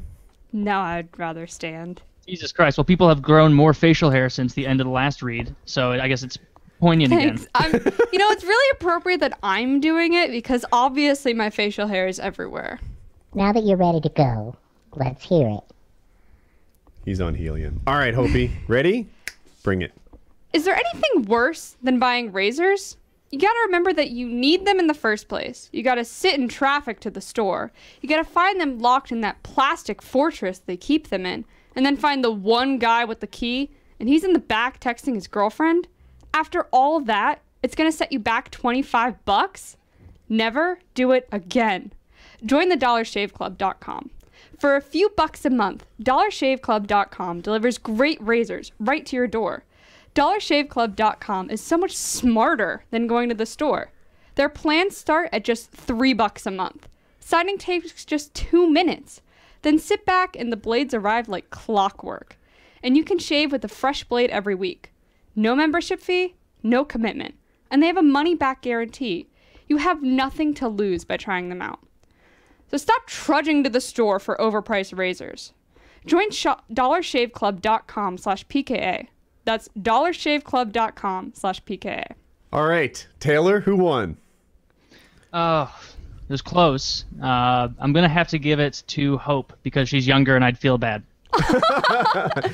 And because he actually pulled me out of practicing for the pieces that I'm doing in competition this weekend. Oh, well, you did a good job then. Very good. Yeah, thank you. Yeah, I feel like with minimal prep, she at least equaled, maybe surpassed what Kyle brought. Yeah. Mm-hmm. Kyle, I and give I did you the wear most stupid beret doing it. Less believable though, because I don't think she shaves her face. Well, you can use razors in other places. You can shave wherever with them. Let's move That's on. what's great about Dollar Shave razors. They're not specifically face razors. Anywhere on the body. We should get Woody to shave like his armpits. He's saying armpits, and I can't agree. We should get Woody to shave his armpits, shave his legs, everything. That would be. I would like that. Woody, I'd like to see you. I'd like to see you struggle through shaving one armpit with a really old shit razor, like floods everywhere, and the other one, fresh Dollar Shave Club, right through the hair, like it wasn't. Oh, maybe if they were to get a full sponsorship, that would be the kind of thing we would do. They did get a full sponsorship. Did they? I'm mixed up on what the deal is. Yes, they are a full show sponsor. Well, thank you, Dollar Shave Club. I think we should get. I think it would be cool if we did an event maybe where we got. Where I guess Woody wouldn't be able to be there, where somehow we shaved a lady's private parts with some Dollar Shave Club stuff. I'd like to make that happen. If only at my house with no cameras. Maybe we'll just do that, and then I'll be happy. You can report on the event. Yeah, maybe so. So this went from a video idea to just something you want to do. Well, it went from video idea, and then I realized it just wasn't going to work. That's something Wings used to do with his girl. I forget which one, but yeah. They did it to each other. Yeah. No, I want explicit detail. Tell me about this. What? I don't even know what to add. They used to groom each other's, private parts. Groom like shave each other, or groom like fucking monkeys eating bugs out of it? Both. Shave. Like, that sounds gross. Mutual grooming. I want to do my own grooming down there. I don't want somebody else's haphazard hands. They don't know how to shave a nutsack. I've done both. Very fun. Very fun. Very fun to have someone else trimming you up down there, and it's very fun to go in and trim them up a little bit. It's not my cup of tea, actually. That's not my kink. Gotta get the straight razor out and make it a little dangerous. Yeah. That seems like a chore to me. That doesn't seem exciting at all. It seems like twice the work. I feel like, for me, that would be removing some of the mystery. Like, I wipe her ass. Well, do I have to? Like, I would. It's not my kink. There's a couple steps between shaving someone and wiping their butt. At least 4. Couple. Yeah. There are 4, at least. Yeah, 4. That I would not be into. It's like, hey, honey, I just went. You wanna? You wanna get that one wipe Charlie out? Be my Charlie. Go to town. Well, her new manicure would not puncture the one wipe Charlie. It's impenetrable. Not a chance. Yeah, werewolf could wipe their ass with a one wipe Charlie, no problems. You got to cut it in half with a bolt cutter before you flush it down. Very werewolves. I've spoken before about my great distaste for Supernatural, and yet I've seen every episode. I have started watching season 10 now, so it is the 10th season of Supernatural that I will have watched, and I've already watched all the episodes that are available. I can't help it. I can't help it. I know it's a bad show. I don't really even like it that much, but I keep watching. I can't explain Why it. do you do that? I don't know. I really don't know. I like Maybe the you do characters. really like it, you just don't want to admit it to yourself that you like it. I do. Because you feel like it's shitty and reflects poorly on your taste. It's poorly made. I wish it were made better. I like everything about it except for how it's executed in a lot of ways. Like it's a great idea. I like the two guys. I like all the actors virtually. I like the premise. I like the idea. I like the way that like every time there's a female in the show, she's gorgeous. Like if there's a girl vampire, she's super hot. If there's a girl werewolf, super hot. If like I don't know, ghosts are in some lady's house, extra super hot. Like every time, like it's always like that. So that's kind of fun. And then these guys are always banging the chicks. They always end up going to hell, losing their soul, becoming a demon. You know, witch will put them in a twilight zone in their dreams or something. There's always like redheaded lesbians running around doing cosplay. It's great. It's a lot. Yeah, of you're fun. right. It doesn't sound good. But when it comes to their special effects, you know, I only remember like one bit of CGI, and it's literally in the first episode, and it was just so poorly done. And then after that, it's mostly just regular people with either contact lenses or fake teeth. Halloween teeth. Yeah, and a little CGI here and there to like make their eyes glow, like the angels have glowy eyes and shit like that. But for the most part, you know, the blood and gore is great. But I could use like some legit werewolves, vampires, ghosts, ghouls, goblins, that sort of thing. And I'm really getting sick and tired of like angels and demons. They've done it to death. Has HBO done anything good lately? Not that I know Game of. of Thrones, right? Put that in. But then after that, I feel like Boardwalk Empire is their second best thing, and we disagree on that. You think more highly of it than I do, but they don't have more going on. Oh, a lot of people like you guys True watched? Detective. It's not the same genre, but Veep. Have you guys watched Veep? Veep is actually really funny. I watched the first season of Veep. I don't know if I watched the second, and I found it funny-ish. Like it was just TV quality. It wasn't an HBO show to me. Yeah, I thought it was good. I guess I really like that actress a lot. Yeah. Yeah, from Seinfeld.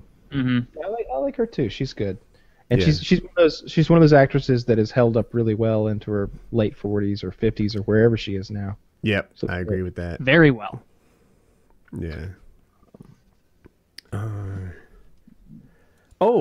Did we talk about Obama and ISPs and such yet? Did we cover that? Yeah. I think we did. All right.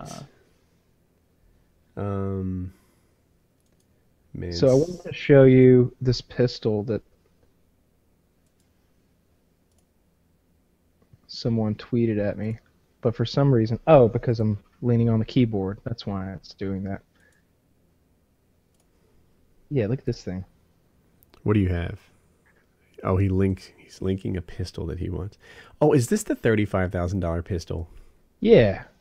I didn't see this. I just read a topic title. Somebody tweeted it at me. It was on Gunnit. Is Gunnit?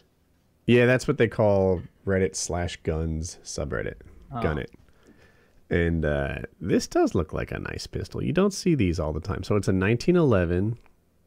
It has some sort of like meteorite grip on it. A tiger striped etch on the slide.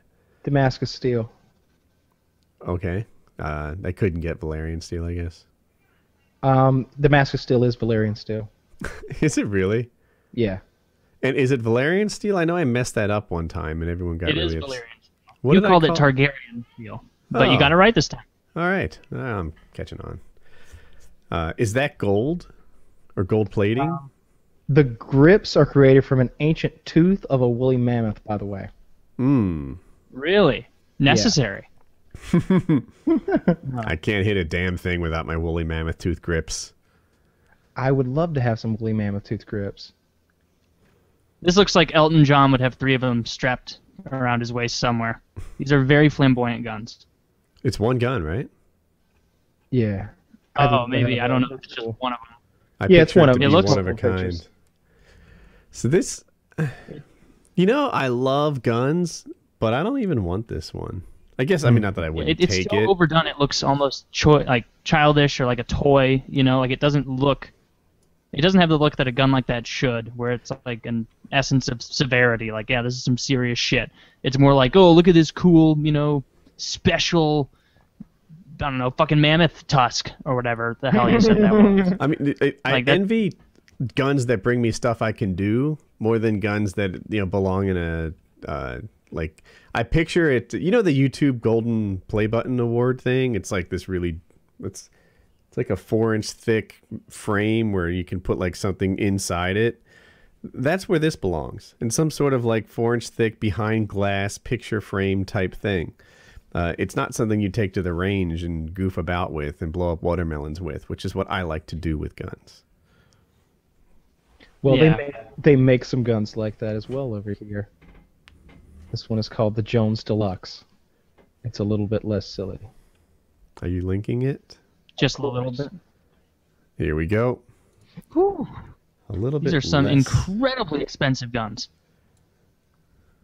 How much is this one?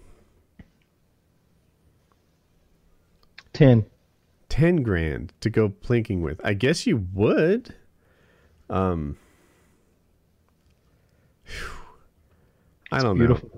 I like your AK-47 more. Although it is beautiful, I like it a lot. Yeah. I like the picture of like a guy looking like he's an extra from The Sopranos, just holding it in his leather jacket at the bottom of the gallery. I think that's just so out of place. That's Joe Montana. That's the actor. Is it? Yeah. What did he act in? Wow. Tons of movies. Yeah, I recognize him. I mean, he's acting like this is a reasonable purchase. That's pretty good. It's totally not a reasonable purchase, but I mean, I got some guns get a little expensive sometimes, and these are fancy guns. Here's this one's called the National Standard. Did you notice on there it had like the name of the master Damascus steel craftsman? Like at what point in his life did he decide, fuck law school, fuck getting a job in business or something, I'm gonna become a master steel craftsman? Like, or not even steel, a specialty kind of steel that nobody uses because it looks kind of fruity. Like, what happened there? It's not that it looks kind of fruity. It's kind of a lost skill. They fold the steel a lot. It's like hundreds of but some skills are lost for a reason. There's no professional butter churners out there. I think the Damascus steel process was originally lost because they killed all the people who knew how to do it or something. These berets are a little itchy, right? Yeah, right? Take them off? It's because it's only 70% wool and 30%, child labor tears or whatever the hell the rest of this is made from. Oh, good hair for me. All right, let's see. Taylor's hair. Oh, I got a beret line too. That's fucked up. I don't approve of this. Yeah. First time I've ever worn a beret. Might be the last. It's just really a bag, right? Like I feel like it's a bag, really. I think there's a front to this, and I didn't quite tool that out when I put it on. I don't think there is a front. I think it's just. Maybe no, it's my mistake. I It's wore 20% wool, 80% acrylic. What does that even mean? So, like, what nails are made out of? It's wool and acrylic. It couldn't be any itchier unless we added fleas. Yeah, I was thinking I was the only one. I'm glad you said that, Kyle, because that was awful. The itchiness? No, I didn't even say anything. I kept like scratching. I think he noticed. Woody was like, "These are a little itchy, right?" And I was like, "I was gonna wear mine till somebody fucking said something." But yeah, it's totally not my idea to wear the berets. It was my idea to wear the berets. I was like, we all gotta wear berets this week. I'm like, yeah. Okay. We got berets. We gotta wear the berets, and I love that. Hey, well, we made it through over 3 hours of berets. Yeah, pretty good. You guys got 3 hours of berets. That's plenty of berets. That's some solid beret action right there. Is there a dumber hat? No. Well, I think think about this. Pretty silly. Oh, I did notice Chiz's hat when he was on the show. Mm-hmm. Hilarious. Unless he's as a joke. Come on, kid. Take the hat off. Nah, he likes that hat. He loves that hat, and he has a full head of good hair. Yeah, when I picked him up at the airport, he was wearing it. He's not solving murders in the 30s. Just take it off. You look ridiculous. I know he's going to send a text about that. So is Chiz's hat the silliest? It beats beret? Is there a sillier hat, like a fedora? No, it doesn't beat beret. I feel like fedoras are actually really cool. It's just that the wrong people are owning it. Right? Like if all the high school jocks and quarterbacks and stuff were rocking fedoras, and then like, you know, the fat kid that liked Dungeons and Dragons rocked it and everyone was like, I don't know if you can pull off a fedora, then that would be one thing. But it's the flip. It's the inverse of that. All the Dungeons and Dragons fanatics are the guys wearing the fedoras and the cool kids aren't. But fedoras are actually really cool. Just the trendsetters aren't the ones that brought it back. I can see how it would look cool in some of those, you know, older movies, but it's such a timepiece thing that you just look like a hipster dick if you try and wear one. But the problem is that hipster dicks are the guys wearing it, right? Like, I feel like if you were to wear that Lost Boys trench coat, probably people don't know that movie, but, you know, like the cool trench coat and like a fedora and such, you'd be like, if that was a look that like the trendsetters brought back, Taylor looks so handsome in that frozen that smile. big duster. Then a duster would be cool. I like dusters. I can't wear when one. When Tombstone came out, my grandma thought that was she's gonna be everybody's gonna be wearing those dusters. Turned out mostly just school shooters. Well, one demographic that a lot of people didn't want to imitate. So there you go, ruined it. Yeah, just like fedoras. Totally Trench coat mafia. So go on. Yarmulkes are pretty silly. It's like barely even a hat. You have to keep it clipped on. I think yarmulkes are sillier than berets or Chiz's hat. Not it's to just because knock it's not a a whole very religion and functional race. hat. It's like it's so little that it's barely even qualifies. And are Jewish people prone to that male pattern baldness that the yarmulke handles so perfectly? Like that. Yeah, that's why they wear it. Yeah, there's your elderly mind thinking of, you know, just sparsing and piecing things together. Maybe that. So Christoph Waltz, our favorite actor from Django and Inglourious Bastards, you know, the Jew hunter. And, yes, I like him a lot. He's apparently he's won. Please don't tell me he's dead. No, he's going to be in the next James Bond movie. He will play a significant role in the untitled Bond 24 movie that will begin filming early next month. However, I'm told that the part is a complex one. It's not immediately evident whether the part's friend or foe or a bit of both. The person who has knowledge of the screenplay told me. That sounds interesting. I really like him. He can make any movie good. I haven't watched James Bond stuff in a while. Really? What? The new James Bond stuff's good. I think. I can't argue against you. I haven't seen it. I did, but the semi-old James Bond stuff, if you go back like 10 years, I feel like it just became like a dumb sort of product placement, like bad movie. Yeah, the older Pierce Brosnan Bonds were really bad, and it wasn't Pierce's fault. It was the studio's fault. But the Daniel Craig ones, you telling me you haven't seen Casino Royale? Where he goes. I have not seen Casino Royale, but Skyfall was good. You gotta see Casino Royale. That's the beginning. That's how he. All right. So most James Bond movies, it wouldn't matter if you saw them before. You know what order you watched them in. But with Casino Royale, it starts the tale of James Bond. He's not an agent when the movie starts. You know, like. I didn't know any of this. It's excellent. It's very good, and the action's very good. It's not that bullshit where he goes in and judo chops somebody in the shoulder and they just drop. When Daniel Craig gets in a fight with two guys in a stairwell and they've got knives, he comes out of it beaten to fuck and cut a few times, and they're both dead. But it's not like he's a superhero. He's just a rough, tough commando. Dude, so next movie night, Planet of the Apes 2, whatever that's called. Yeah. Then that, right, maybe? Then Casino Royale? I watch Casino Royale. I love it, and there's a whole poker thing where, and you know, there's 2 or 3 gorgeous fucking naked chicks in there. I don't know if they get naked. Eva Green's in there. She's one of my favorite. Like, I think Eva Green is one of the best looking women in the world. She does full frontal nudity. Like, she was in a movie recently. Oh, she was in the new Sin City, which was shit. It's called A Dame to Kill For. She is the Dame to Kill For. And she was in Kingdom of Heaven, I think. She's just gorgeous. She's green eyes and like big, just shaped really well, just big tits and just gorgeous, fucking smoking hot lady. I don't know how I got on her, but yeah, the new James Bond will be good. You've never been on her. Don't lie. No, not at all. I wish. Wait, so movie this week is James Bond, or it's Planet of the Apes 2? Rise of the Planet of the Apes, the second, the latest and greatest in the Planet of the Apes movies. That is our next film. Maybe we can do 2 this week. I'm always up for 2 movies. Yeah, I might be talking smack here. I know that this week, as we do this, like between PKAs, is also the week that I settle on my new house, so I might be less available than normal, but. Or maybe we could do 2 this week. We'll try. Yeah. Chiz and I have been playing Civilization, the new one that's in outer space, and I know you're not interested at all, but... No, I'm not, I didn't mean to shut it down as a topic. I feel a great sense of relief when you 2 are playing together, and I'm not pressured to play that game with you. Yeah, so we're looking for a third player. Anybody out there? We'd like somebody we don't want anybody better than us. We just want an average player. I feel like that's where we are. We play a few games a week, but...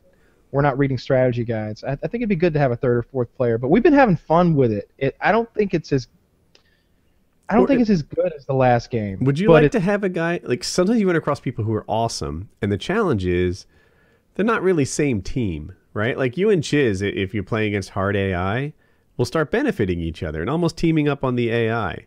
Mm-hmm. And when you bring in an ace, like I don't know what voodoo they perform to get so far ahead on a tech tree. Build order. I'm sorry? The correct build order. So instead of being, your city's making like 5 science right now, so it doesn't make sense to research something that takes 5,000. You have to know the most efficient order to do everything to get to a certain goal. There's a time and when it's correct. You need a certain amount of hammers per turn before it's most efficient to start building that building based on and you're right, and I knew that, but sometimes I feel like, I've been making some pretty good decisions this game, right? So far, I feel like I haven't wasted any turns in any city, and then some guy else will be twice what I am, and it's like I could have fathomed 10% better because I thought I was perfect, but there's always room for improvement. But how is he on a whole nother level by now? Why am I riding horses and he's flying planes? Like, how did that? Some people are just a lot better. It's a lot of things, and we don't always understand it ourselves. Like people will double our scores and stuff. We played against the AI the other night on hard, and we just put 2 people on our team and 1 on his, and it was still a handful. Like it still took us 8 hours to beat it. Now I think if we'd made it our mission to beat it as fast as possible, it wouldn't have taken 8 hours, but it did take 8 hours in the end. It was really frustrating. Some of the new units in the game I like a lot. The abilities, because it is so super space age and futuristic, then the early units are fun to play with. It's like in the last game you're starting off with like guys with swords and bows, and this game you're starting off with machine guns. But you were telling me that your style in particular is not effective in the new game. Oh, actually, I think it is. There's I would say by like turn 75, I can produce a pretty fucking effective army that you wouldn't be able to deal with. For people that don't know, Kyle has Kyle's style is he likes to build some like combat units and fight fast. That's his thing. Mine's always the opposite. I like to build a couple cities. They're almost all undefended, and I'm hoping no one messes with me for 50 turns or so I can get my act together and play wide. Kyle plays tall, and he likes to fight soon. Yeah, I like to find an avenue, a build order, and in this game, and once again, I'm a noob at this game, but what's been effective for me, if that's what I'm doing, is there's a unit called CNDRs, which are like giant fucking death robots, basically, and they're pretty easy to get to. And if you've got enough production to crank one out every 3 or 4 turns, you only need like one of them hits a city and it takes like half its health away if you haven't put a lot of improvements in that city. In the last game, it seemed like you could build a wall around your city, and that was like, and then maybe like one other thing to increase the hit points it had, and then beyond that, you just had to have units to make your city stronger. But this game, it seems like every 50 turns, there's a new couple of buildings that you can put in your building in your city to make it more resistant to attack. And how many people are in the game? As many as you want or as few as you want. Like I think you can do like, I'm sure you can do 8-player multiplayer. I think. but you can do lots of AIs in addition to that, and some of the worlds, some of the maps are just huge. So you can play for a long time if you want. We put everything on like the fastest turn rate and everything, and try to keep our games to 3 or 4 hours if we can. But it's hard to. It takes a long time to really play the game out. But I like it. It's been fun so far. We've won a few and we've been beaten a few times. The AI is nasty in this game. You guys played the new COD yet? I haven't. I've got my Xbox here, obviously. I guess I'll get it for that and play a little. I think I'm gonna wait a little bit and watch a few. I think I'm gonna do what I'm on the opposite of the spectrum. I think I'm gonna watch some COD videos on YouTube and figure out where to go on day one, because I don't know. And I've never been in that position before where I wasn't a day one guy learning the stuff first and, as I went, and in real time. So this will be a little bit more interesting to start off with a clean slate and be like, oh yeah, I'm going to use the M16 with the red dot, and I'm going to always use dead silence. This is what I want to do. The new double jump thing is great. The double jump, like, it lets you dodge so much more. I've been playing infected mode, where, like, obviously, one person starts as the zombie and you have to try and kill everyone in it. Like, it's unlike the other Call of Duties where in survival mode, like, when you were the last guy, you were fucked. There's nothing you can do. Nothing at all. With this, like, you can jump, double jump, boost around. Like, you can boost forward or back, throw people off the trail. And so, like, there are times where, like, you're running around and you can survive for, like, an extra minute just by boosting around as there's, like, 12 people chasing you, or 11 or whatever. So I actually like it a lot so far, but I've only played it, 3.5 hours. So I'm sure there'll be plenty of time for me to hate it later. Yeah. So I got two things to say. One, interesting thing about COD is it's doing really well right now in terms of public opinion. I want to say that Call of Duty Advanced Warfare, the new one, got more hate in anticipation of it being bad than when it released, right? And normally, like, everyone loves the game, and then they get their hands on it, and they're like, lag compensation, or, oh, this sucks, or the maps are too big, or too gray, or too whatever. Like, they love the game until they try it, and then they start picking on all its flaws. This time, they were, I guess, picking on its flaws, just saying, like, oh, it'll probably suck, this franchise is dead. And then they get their hands on it, and everyone's like, you know what? This is good. People have been really positive on the game, shockingly forward positive. And shout out to Sour Patch Adults, who I just quoted right there, stole his line. And I had another thing to say. God, I haven't noticed any YouTubers really crushing it. Like, I watch some of the people who I consider the best at the game. There's some guy got 90-some kills, I think. He's a new Optic player. But he had like 40 or 50 deaths that game. So I was like, well, that's a lot of kills, but it's not the kind of like 98-2 performances we'd see in previous CODs. Mark of J's playing, of course, he's super strong player. Sandy Ravage is super strong player. But when I watch the games they're uploading, it's not like that, oh my God, how'd that happen? Like, it seems like a really good game nowadays is, more than 40 or 50 kills and a 3-to-1 KD. And if you do that, then you really stood out. Whereas in previous games, people would get a 40 or 50 KD, and no one's pulling that off. So they used to blame it being random. They would say that, like, oh, it's less skill based. Who wins is random as opposed to who's more skilled, and that's why sometimes you die and it's just not your fault. And they meant to make it noob friendly, but no one's saying that. It just seems to be the way that it's working out. Like, it seems like now that you're working in more three-dimensional space with the character movement that it seems like camping would be a bit harder, like as far as like backing yourself into that little corner and like, this is my little area.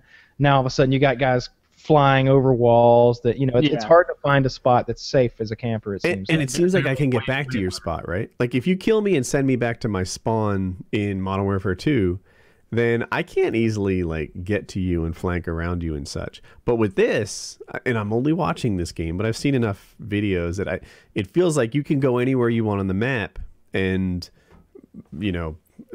take out that camper that got you. It's safer to move around because of all the options you have and how you fly, like the routes you can take and the dodging. Yeah, you're almost limiting yourself by not doing the double jump and maneuvering around. Now, Team Art says, because people like how to predict different directions. Well, T Mart knows better than I do, so I Yeah, don't know. I'm sorry. I jumped in, but it was actually just a robot-y thing. Like I didn't mean to interrupt. But T Mart was saying he was giving tips for new players, and he was like, "Don't jump too much." You know, like there's a temptation to constantly be on the jumping, the flying, etc. But I guess your mobility is somewhat limited. Like maybe once you propel in a direction, you can't just go back and forth. Or he's like, you got to play this thing like it was an old COD most of the time, and use this extra ability sparingly. And in my head, it translated to like doing this all the time. The flying and the evading and such is a little bit like sprinting indoors. You know, it as a broad stroke. In old CODs, it was a bad idea to sprint indoors. You know, you're going to sprint around corners and you're going to find yourself unable to join the gunfight. Right? He's be waiting for you, and you'll have to do that sort of sprint delay on when you can bring your gun up. So maybe it's the same sort of dumb mistake. Like if you're always jumping around like that, you're not ready for the gunfight like a guy who's running around ready to fight. But yeah, someone's going to fuss that we don't know this game well enough to be talking about it, and I suppose they're onto something. But it's raised my curiosity, whereas I wasn't just not caring, I was almost anti-caring. Like, have you played the new COD? Fuck COD, man. Ghost ruined it. Never again. Now I'm like, not yet. I'll have to check that out. Yeah, I'm going to play it. There's just a few other things that I'm interested in playing right now. We just wrapped up Borderlands, the prequel. I don't think any of us thought that was as great as... I hoped it would be. Yeah. And now the Halo Master Chief thing's gonna come out. I'm gonna play a good bit of that with Chiz. Definitely gonna play through the campaigns of. I've definitely played the campaign of. Is that single player, the campaign? No, that's 4-player. Wait. I don't. Yeah, it should be. Yeah, it should be. I don't. See, my only thing is I know it's 4-player for like Halo 3. I just don't know if it is for Halo 2. I don't know about that, but I want to play the campaigns like you have.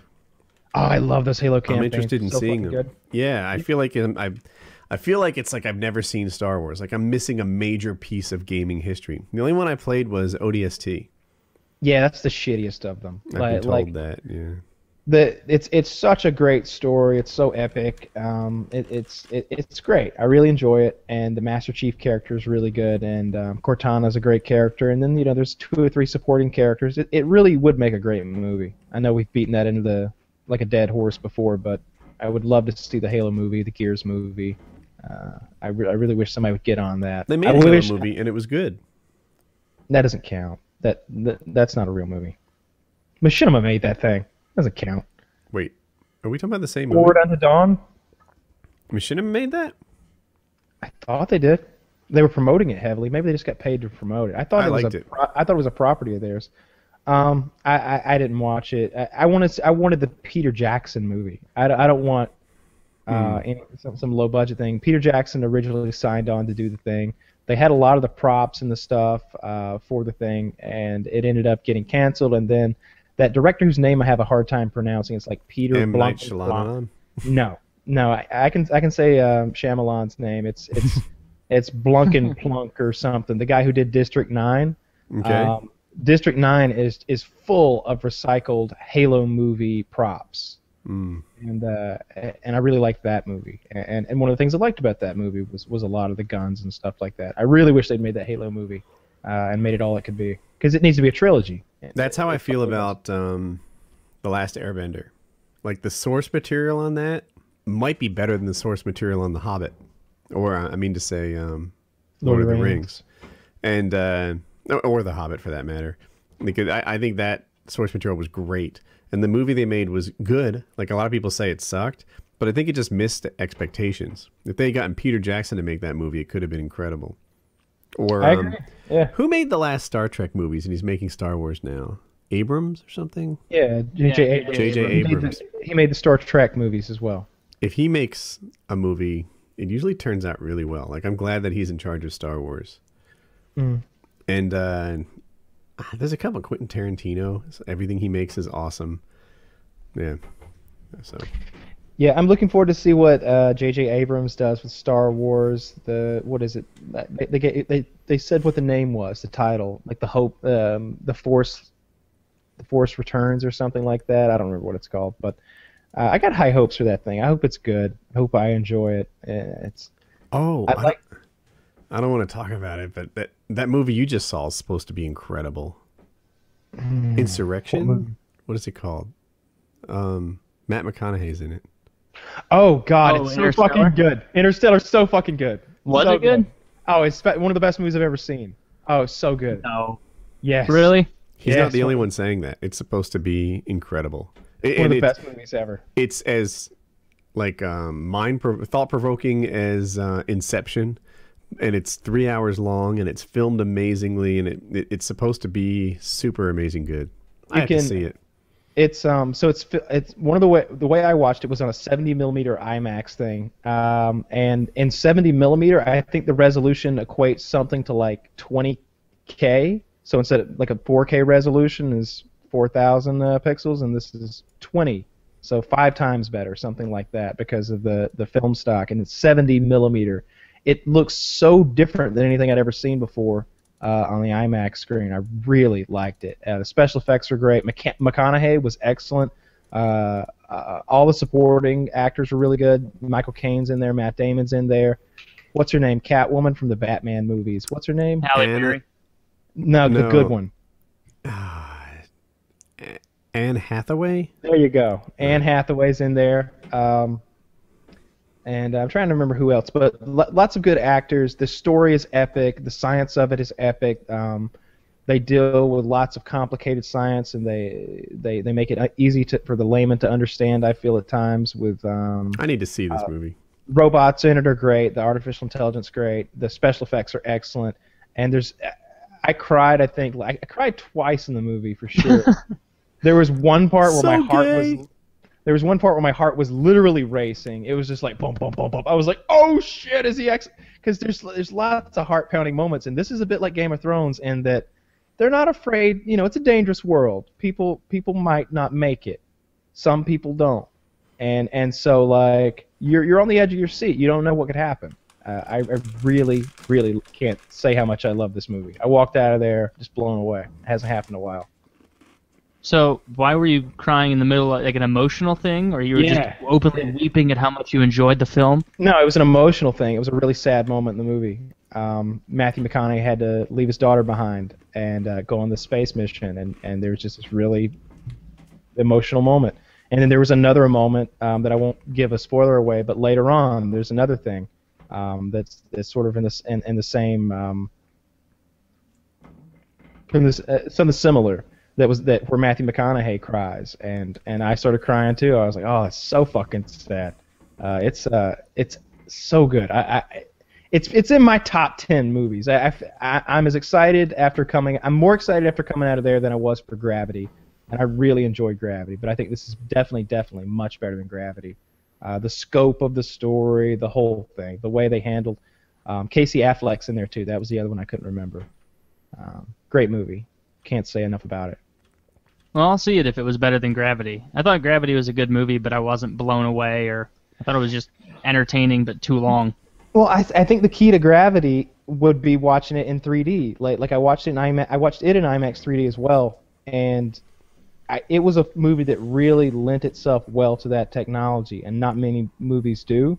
But if there's any movie I could name that you should watch in IMAX 3D, it would be Gravity. But I remember there's one scene where I think it's a Soyuz capsule, the Russian landing capsule. It's got a parachute in it and all these parachute cords, and that's sort of in an explosion in space. It's sort of like whipping around through the air, and Sandra Bullock's trying to like grab the cord so she doesn't float off into space. And in that moment with the 3D, the ropes are in your face. Like they're out here, and the guy next to me was literally going like this. He was like, "Shit!" Like he's trying to grab one. So that was great. Wow, what an idiot you were watching the movie with. Did you bring Jeremy with you? No, he was a stranger. This strange black guy next to me. He was trying to grab the ropes, and I just remember thinking like, I also had an impulse to grab at those ropes. It was some sort of I did it as a kid when 3D was new. Like 3D wasn't even common in movies yet, but it was at Disney World, and like there were a lot of people in the theater like giving it a shot. This is different. The new 3D is very, very good. It's really different than it used to be. Is it like the Hobbit 3D? Because the Hobbit had a good balance of 3D and not like trying to be like a whoa kind of thing, you know? Because that's aggravating. Gravity was great with the 3D when they try and play it too much. Gravity's great with 3D because you know you've got your astronaut and you're in the foreground, and in the background you've got something like Earth or a space station. So it really, you know, astronauts popping and being 3D as they float through space just makes sense. It just looks better than you know, The Hobbit, where like the characters are running along and they're kind of in 3D.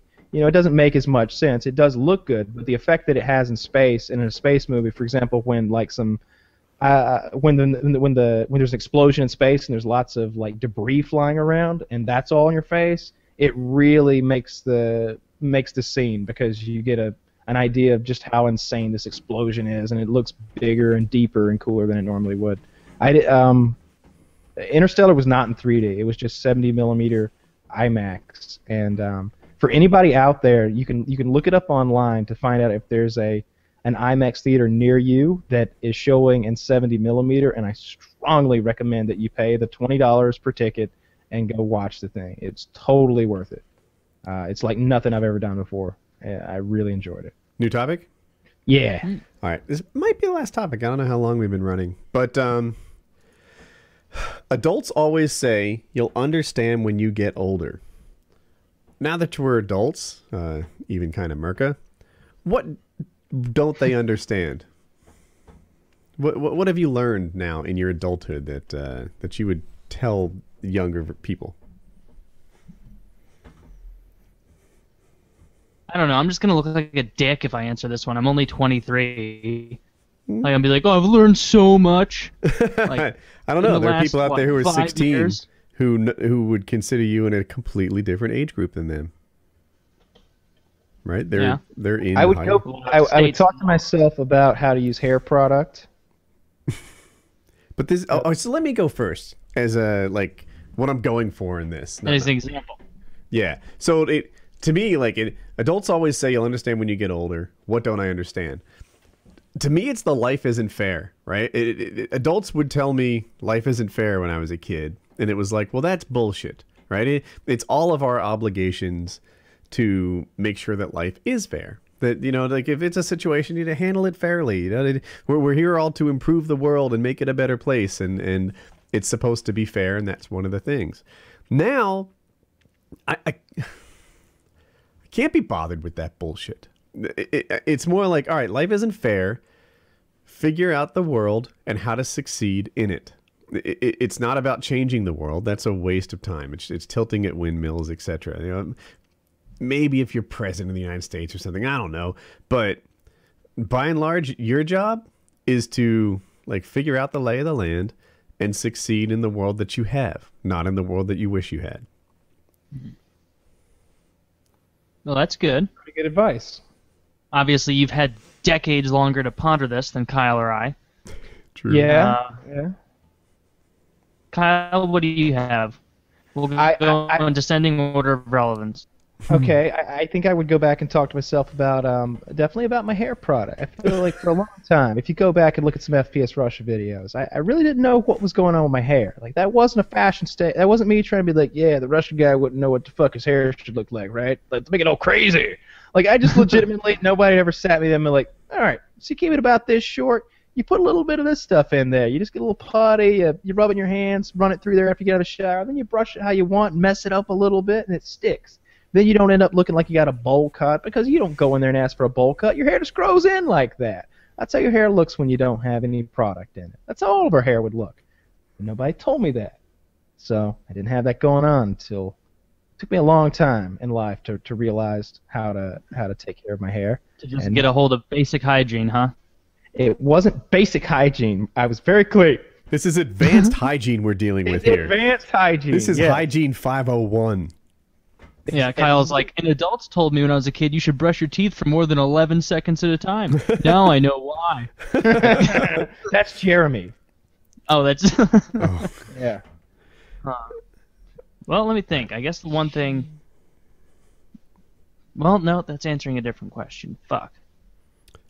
You'll understand when you get older. Older generation of Reddit, what don't I understand? I guess the whole be yourself thing. that I was told as a kid when your parents like, well, just be yourself, just do that. The reason they're giving you that is they're gonna hurt you how you could change or need to change, and it's just like I wonder what he's saying. Like 100%. Like you have to put on a face. You have to put on a charade a little bit in the world. Not everybody. Oh, can you guys not hear me? I think you're saying that you shouldn't always be who you're going to be, but you've got to put on. You got to have different masks for different situations. You know, there's not just a be yourself and just be kooky and crazy all the time, because that's who you are. And it's not going to make you friends. If you're being yourself and you don't have any friends, it's because yourself probably kind of sucks. And so you got to work on fixing things. Like it seems like a way to just become contented with. It sounds like you were just a bit of an asshole. Could that have been the problem? It could have been, very much so. But could it be that for most people, being yourself would be a great way to live your life? But for you in particular, you're just so rotten on the inside that being yourself just didn't work out well. I think you've cracked the case. Those extra 4 years you have on me have, I'll mature by then to understand what I'm saying now. Taylor's onto something, right? That it's like, be yourself, but be the, I don't know, the best version of you that's appropriate for the situation. Be yourself, but be your business self over here, and then be your, respectful self over here, and then be your kind of crazy party self over here. Like, it doesn't really mean anything. And I guess as a kid, I always thought, like, be yourself meant just, like, do whatever you want. Like, just do whatever you want. Everything by virtue of the fact you're doing it is part of yourself. And I probably lost you. I don't even know where I am currently. But I think I'm following. Trying to hash this through. I'm following, yeah. Yeah. Okay. Making a lot of sense. Well, yeah, not a good answer, but an answer. And of course, there's dozens of like random things you pick up along the way that they don't teach you in high school or in everyday life necessarily. Like little life hacks and stuff like that. The things that have shaved time off your lives. All that stuff. Oh, please! You seem to have some specific examples. Online bill paying, like basic stuff that I didn't know when I was 18. Little stuff like how to pay your fucking taxes. Oh my God! I wish somebody had taught me that. Right, all that stuff. I didn't know online bill paying when I was 18 either. Yeah, it didn't exist when carrier paying. There was no line to get on, unless you count the telegraph. There's lots of stuff like that though. Like I wish I could go back and I don't know. I think the sneakers that I was into when I was like 18 were lame. Like maybe my fashion sense. Although I'm rocking this dingy like monster sweatshirt because this is a lazy day, but like when I dress up and I go out, I feel like I've got pretty good fashion sense. I know how to dress myself. I know how to make myself look okay. I'm missing casual shoes right now. I could use help with that. I have some shoes that I wear when I go to like conferences and stuff. They're almost like kids for guys, and I think they're okay. I also have some brown shoes I used to wear at work, but I don't like them. I have running shoes, and I totally don't like that look. I have hiking boots and. Yeah, I go back and forth a lot. I've got some. Let me grab these. I don't know how to describe them. They're kind of like kids. I like Kyle's approach of just simple, basic things from your childhood. Like, I wish I could go back and tell myself to not wear baggy pants. I looked like a dick. Wish I could go back and a version of me. Because you just look like sloppy and bad. I've got a few pair like this, like not necessarily orange and brown, but I've got like some that are like gray with like burgundy strings, and they're like cloth. I don't know how to describe this material, but it's like a thick cloth canvas kind of thing. Like it's a really comfortable shoe if you can imagine. I think I have a shoe like that, but to me it doesn't feel like an everyday shoe. Mine's a little flimsier than yours, and I think I'd like maybe something. These were cheap. These were like it says GBX on the bottom. I don't know what that means, but I ordered them out off Amazon, 3 pair at a time. I like them a lot. I would get mine like you, but Jackie's sleeping, I'm sure, and it's kind of rude. And I've got I got some boots I got the other day that are like Caterpillar, like the Bulldozer company. They're made by them, and I really like those. Those have been like really, I don't know, they've been a good pair of boots, and they're comfortable. I have some good American-made Red Wing boots for non-boot aficionados. They're good. I want to say they cost like $170. They're pretty old now. They're supposed to like last for life, and you can get them repaired by a cobbler and everything. But to me, they're overrated. I don't find them as comfortable as I wish they were. I have high-end work boots, and I'm just not that happy. Yeah, I like these. I like steel-toed boots, though. Oh, I don't like that. Too heavy. Oh, they're a big deal for me. You know what it is? It was woodworking. There are a lot of situations where you're putting something heavy down, and you can rest it on your foot, like your steel toe, and then just like now you only have an inch to fall, and you can work the rest of it out. Like if you have a 4x8 sheet of plywood, that's a lot of. I think they weigh like 90 pounds or something like that. You can carry it, you can do it, but you can't do it like with a lot of finesse unless you're unusually strong. But I can put a sheet of plywood down on my steel toe boot and then gently work it to the next level. And that's why I like them. That makes sense. Yeah. So that's that. Is wild card time? I'm trying to think if we want to cover anything else. I just want to say wild again, card. Thanks to Dollar Shave Club for sponsors tonight. Love them.